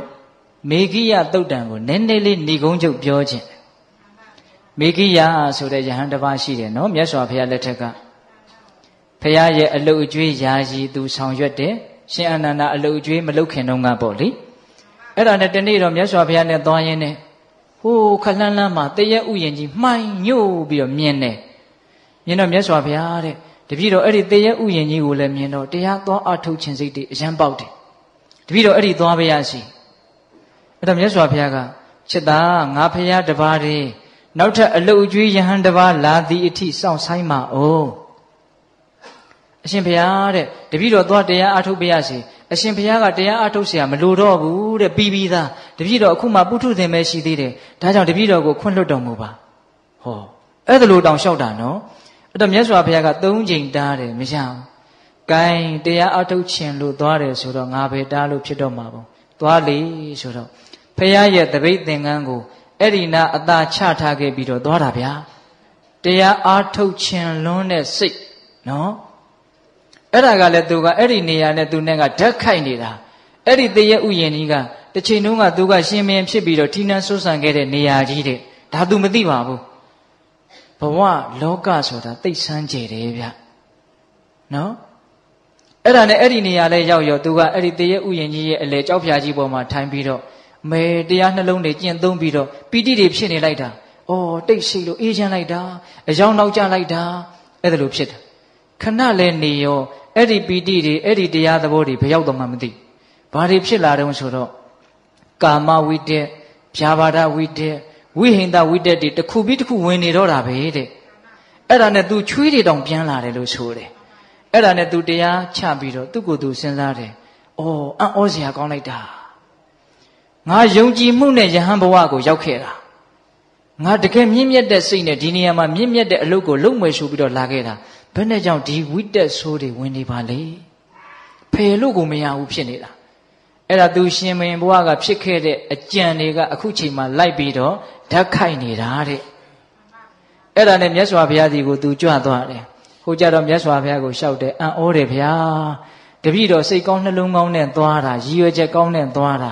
အတွေးတွေကခြုံနေလိုက်တာမပြောနဲ့တော့စိတ်များထိမ့်ရသိမ့်ရသိခက်တာပဲဖေဟာအဲ့ဒီမှာမြတ်စွာဘုရားကချစ်သားစိတ်ဆိုတာအင်မတန်လျှက်ပေါ်လော်လီတယ်အင်မတန်တုန်လှုပ်တယ်ဘာဝနာဘက်ကိုတင်လိုက်ပြီဆိုလို့ရှိရင်ရေထဲမှာနေကြငါးကိုကုန်းပေါ်မှာပြစ်တင်လိုက်တော့တစ်ဖြက်ဖြက်တုန်လှုပ်သလိုမျိုးပဲတဲ့ကာမအာယုန်တွေထဲမှာအမြဲနေခဲ့တဲ့စိတ်ကိုစိတ်ငြိမ်ရာတိတ်ဆိတ်ရာလဲတင်လိုက်ရောလုံးဝအိမ်ဒီမရဘူးဖြစ်သွားတယ်တဲ့ဒါကြောင့်တဲ့လေးသမားဟာသူ့ရဲ့မြားတံကိုမိအပူပေးပြီးတော့ဖြောင်းတယ်လို့ပညာရှိတဲ့လူဟာကိုယ့်ရဲ့စိတ်ကလေးကိုဖြောင်းမတ်အောင်ပြုပြီးတော့ယုံထွက်နိုင်ခဲ့တဲ့ဒီမန်နဲ့ရဲ့လက်ကနေယုံထွက်နိုင်အောင်ကြိုးစားရမယ်ဒီမန်ရဲ့ကိလေသာမန်ရဲ့လက်ကနေယုံထွက်နိုင်အောင်ကြိုးစားရမယ်လို့တရားဟောတာအဲ့ဒီမှာတလက်စတယ်မြတ်စွာဘုရားဘာပြောလဲဆိုတော့စေတောဝိမု ക്തി အရဟတမေအရဟတဖို့လို့ခေါ်ရတယ်စိတ်ရဲ့ကိလေသာကလွတ်မြောက်ခြင်းလို့ဆိုရတယ်စေတောဝိမု ക്തി နော်အဲ့ဒီစေတောဝိမု ക്തി ကိုရင့်ကျက်စေတဲ့တရား၅မျိုးရှိတယ်တဲ့ပိဋကရဲ့တရားကနည်းနည်းလေးနဲ့လာတယ်လို့ထင်ရတယ်နော်အရဟတမေအရဟတဖို့ကိုရင့်ကျက်စေတဲ့တရားဘယ်နှပါးရှိတယ်၅ပါးရှိတယ်နံပါတ်1မိတ်ကောင်းဆွေကောင်းတဲ့နော်နံပါတ်2ပါတိမောက္ခတံဝရသီလကိုကျင့်တရားတဲ့ဟုတ်လားနံပါတ်3စကားကောင်းကိုချမ်းချမ်းသာသာလွယ်လွယ်ကူကူရနိုင်တဲ့အခွင့်အရေးရှိရမယ်တဲ့ဟုတ်လားနံပါတ်4မကောင်းတာတွေကရှောင်ဖို့ကြိုးစားတဲ့နေရာမှာကောင်းတာတွေပြည့်စုံအောင်ကြိုးစားတဲ့နေရာမှာထက်သန်တဲ့လုံလဝရိယရှိရမယ်တဲ့နံပါတ်5ဖြစ်ချင်းပြက်ချင်းကိုထွတ်ထွင်းပြီးတော့မြင်နိုင်တဲ့ဉာဏ်ပညာရှိရမယ်တဲ့ဘယ်နှချက်လဲ5ချက်မိကောင်းဆွေကောင်းသီလစကားကောင်းကိုရနိုင်တဲ့အခြေအနေပြီးတော့ဗာလဲဝိရိယပညာအဲ့ဒီမှာမြတ်စွာဘုရားကချစ်သားတဲ့နံပါတ်1မိကောင်းဆွေကောင်းဆိုတဲ့အင်္ဂါကိုသာမင်းပြည့်အောင်ဖြည့်မယ်ဆိုရင်သီလလည်းရှိမယ်လို့မျှော်လင့်ရသီလတေချာပေါက်ရှိလိမ့်နော်စကားကောင်းလည်းတေချာပေါက်ကြားရဟုတ်လားဝိရိယလည်းတေချာပေါက်ရှိလိမ့်နော်ပြီးတော့ပညာလည်းတေချာပေါက်ရှိလာလိမ့်မယ်အဲ့ဒီတော့မိကောင်းဆွေကောင်းရှိရင်ကြံတဲ့၄ပါးသည်မိကောင်းဆွေကောင်းကိုအမိပြုတ်ပြီးတော့ပြည့်စုံသွားပါလိမ့်မယ်တဲ့အဲ့ဒီသုတ္တံမှာမိကောင်းဆွေကောင်းကိုဦးစားပေးပြီးတော့ပြောတယ်ဒါပေမဲ့ဦးဇင်းတို့ကဒီနေရာမှာပိဋကတ်တို့ကိုစကားနဲ့ပြောနေတာဆိုတော့အဲ့ဒီမြတ်စွာဘုရားဟောထားပုံလေးကိုသဘောကျလွန်းလို့စကားကောင်းကိုလွယ်လွယ်ကူကူရနိုင်တဲ့အခွင့်အရေးရှိရမယ်တဲ့ဒီစကားလေးကိုကြိုက်တယ်တချို့ကောင်းတဲ့စကားကိုလွယ်လွယ်ကူကူမရဘူးခက်ခဲချင်းချင်းလုပ်ယူမှရတာဟုတ်လားဒီခေတ်ကြီးမှာစကားကောင်းရဖို့လွယ်တယ်ဆိုရင်လည်းဟုတ်တယ်ခက်တယ်ဆိုရင်လည်းဟုတ်တယ်အဲ့တော့စကားကောင်းကိုလွယ်လွယ်ကူကူရဖို့ဆိုတော့စကားကောင်းဆိုတာဘယ်လိုဟာမျိုးလဲအဲ့ဒီမှာမြတ်စွာဘုရားကစကားကောင်းကို10မျိုးလောက်ပြောထားတယ်ပိဋကရေလေးလေးနက်နက်နားထောင်နော်စေတောဝိမု ക്തി ကိုရင့်ကျက်စေတဲ့အင်္ဂါ1ရက်ဟုတ်ရဲ့လားအဲ့တော့စကားကောင်းကြားနိုင်တဲ့အခွင့်အရေးအဲ့ဒီစကားကောင်းက10မျိုးဟုတ်ရဲ့လားနံပါတ်1အပိစ္ဆကထာပြောကြည့်စမ်းပါဗျာအပိစ္ဆကထာအလိုနဲမှုနဲ့ဆက်ရှင်တဲ့စကားတဲ့နော်ပြောလိုက်တဲ့စကားကြားလိုက်ရတဲ့စကားကအလိုနဲမှုနဲ့ဆက်ရှင်တဲ့စကားလောဘနေတဲ့စကားနော်ဦးဇင်းထက်ရှင်းမပြဘူးနော်ပိဋကတ်တို့ဉာဏ်ရှိတယ်နော်ဟာဟိုဟာရခြင်းဒီဟာရခြင်းဟေးကောင်မကြီးဈေးထဲမှာဘာအစ်စ်ပေါ်နေပြန်ပြီတဲ့အဲ့ဒါအလိုနဲသေးတဲ့စကားလားအဲ့ဒါဘာစကားတော့အလိုကြီးစေတဲ့စကားသေချာပေါက်ဒုက္ခရောက်တော့မယ်အဲ့ဒါကိုယ့်ကိုမီးလာရှို့တဲ့လူလို့မှတ်လေဟုတ်လားဓမ္မကြီးများဟေးညီးကိုဘယ်သူကဘလို့ပြောနေတာအဲ့ဒါအလိုနဲစေတဲ့စကားလားမဟုတ်ဘူးဒေါသဖြစ်စေတဲ့စကားဟုတ်လားအဲ့တော့နံပါတ်1အပိစ္ဆကထာအလိုနဲစေတဲ့စကားနံပါတ်2တွတ်တွတ်လေးသွားအောင်ဗျာအချိန်သိမ့်မရှိတော့ဘူးဟုတ်လားနံပါတ်2တန်တုဋ္ဌိကထာရောင်ရဲမှုနဲ့ဆက်တဲ့စကားတဲ့ဟုတ်လားဒါရလည်းအာမရနိုင်ဟိုဟာရလည်းအာမရနိုင်တခါတည်းရခြင်းမှုတွေရဲ့ဆန္ဒတွေကိုပဲလိုက်ဖြည့်ဆည်းနေရတာနဲ့အဖို့တန်တဲ့အလုပ်တွေကိုလုပ်ဖို့အချိန်တွေကကုန်သွားရောနော်ဒါကြောင့်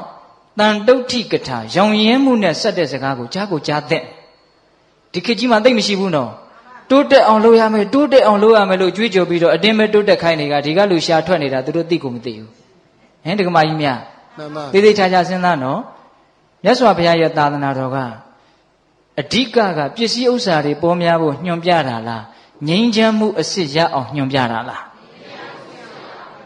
အေးတစ်ချိန်တည်းပဲစီးပွားဥစ္စာကိုလည်းဘယ်လိုတရားပေါင်းအတွင်းကရှာရတယ်ဆိုတာကိုလည်းမပြောဘူးမဟုတ်ပါဘူးပြောပါတယ်သို့တော့တကယ်လူရင်းကပါလေငြိမ်းချမ်းမှုရဖို့ဘဝတန်တရားကလွတ်ဖို့တန်တရားထဲမှာကြီးပွားဖို့ရည်ရွယ်ချက်နဲ့ဘုရားတရားဟောတာမဟုတ်နော်ဘုရားတရားတော့အားလုံးတို့ရဲ့ရည်ရွယ်ချက်ဒီတန်တရားကလွတ်ဖို့ဟုတ်ရဲ့လားအေးဒါကြောင့်တန်တုဋ္ဌိကထာရောင်ရဲမှုနဲ့ဆက်တဲ့စကားဒီခေတ်ကြီးမှာအင်မတန်ရှားသွားပြီလို့ထင်တယ်တိုးတက်ဖို့ကြီးပွားဖို့လူချင်းတူဖို့ပခုံးချင်းရှင်နိုင်ဖို့ရှင်ကြပေါ့ဟုတ်လားတခါကြီးမိုင်းများဒီလိုပဲဦးစင်းကတော့ပြောလိုက်ခြင်းတယ်နော်တန်တုဋ္ဌိကထာပြီးတော့ဗာလဲနှစ်ခုရှိသွားပြီနော်အေးပြီးတော့ဗာတော့ဆိုတော့ဝိဝေကကထာတဲ့စိတ်ငြိမ်မှုနဲ့ဆက်တဲ့စကားတယောက်တည်းနေရတာကောင်းတယ်တစိတ်တည်းနေရတာကောင်းတယ်ဟုတ်လားဒါဥစဉ်ဟိုဘက်ကဥပရိဝိဝေကမပြောတော့ဘူးဥပရိဝိဝေကဆိုတာနိဗ္ဗာန်ကိုပြောတာနော်အဲ့ဒါလို့အေးအေးချမ်းချမ်းတယောက်တည်းနေရတာသိကောင်းတာပဲဆိုတဲ့စကားမျိုးလေးတွေမကြမကြာကြားရမယ်အများနဲ့နေရတာသိဆင်းရဲတာပဲဆိုတာမျိုးကြားရမယ်နော်တာရာရဏေဝိဟဉ္ဉံတိပေါင်းတင်ဆက်ဆံရတာအင်မတန်ပင်ပန်းနေလက်ခံလာတဲ့ကမကြီးများအပေါင်းအသင်းတယောက်ရှိရင်တယောက်စာပင်ပန်းတယ်နှစ်ယောက်ရှိရင်နှစ်ယောက်စာပင်ပန်းတယ်ဟုတ်ရဲ့လားမိကောင်းဆွေကောင်းဆိုတာကအဓိပ္ပာယ်တစ်မျိုးနော်တကယ်ကြီးမိုက်များအေးတာရာတနေဝိဟဉ္ဉံတိဒါကြောင့်ဝိဝေကကထာစိတ်ငြိမ်မှုနဲ့ဆက်သက်တကားနောက်အတန်တက်ကကထာ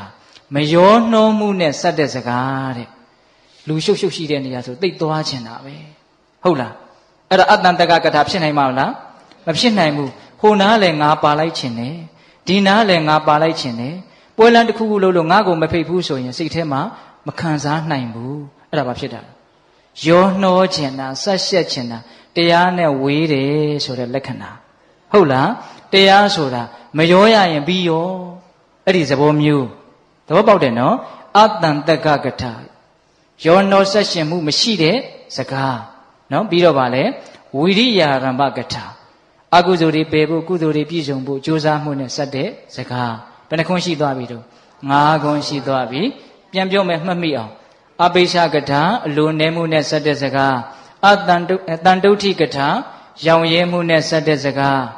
ပြီးတော့ဝိဝေကကထာစိတ်ငြိမ်မှုနဲ့ဆက်တဲ့စကားအတန်တက်ကကထာမယောနှောမှုနဲ့ဆက်တဲ့စကားဝိရိယဓမ္မကထာလုံလဝရိယနဲ့ဆက်ရှင်တဲ့စကားနောက်၅ပါးကသီလကထာသမာဓိကထာကြားဘူးတယ်နော်သီလကထာသမာဓိကထာပညာကထာသီလသမာဓိပညာဝိမု ക്തി ကထာဝိမု ക്തി ဉာဏဒသနကထာဝိမု ക്തി ဆိုတာမဲ့ဉာဏ်ကိုပြောတာဝိမု ക്തി ဉာဏဒသနဆိုတာပိစဝေခဏဉာဏ်ကိုပြောတာမဲ့ဉာဏ်ဖူဉာဏ်ရပြီးတော့ကိုရတဲ့မဲ့ဉာဏ်ဖူဉာဏ်ကိုဆင်ခြင်နေဟုတ်လားပြီးတော့ကုံတဲ့ကိလေသာကြံတဲ့ကိလေသာတွေကိုဆင်ခြင်နေအဲ့လိုပေါ့နော်အဲ့ဒါပိစဝေခဏဉာဏ်ပေါ့နော်အေးအဲ့ဒီလိုသီလသမာဓိပညာဝိမု ക്തി ဉာဏဒသနာဆိုတဲ့ကထာ၅ပါးနဲ့စောစောကကထာ၅ပါးပေါင်းလိုက်တော့စကား10ခွန်းအဲ့ဒါဒီကောင်းသောစကားတဲ့ဟုတ်ရလား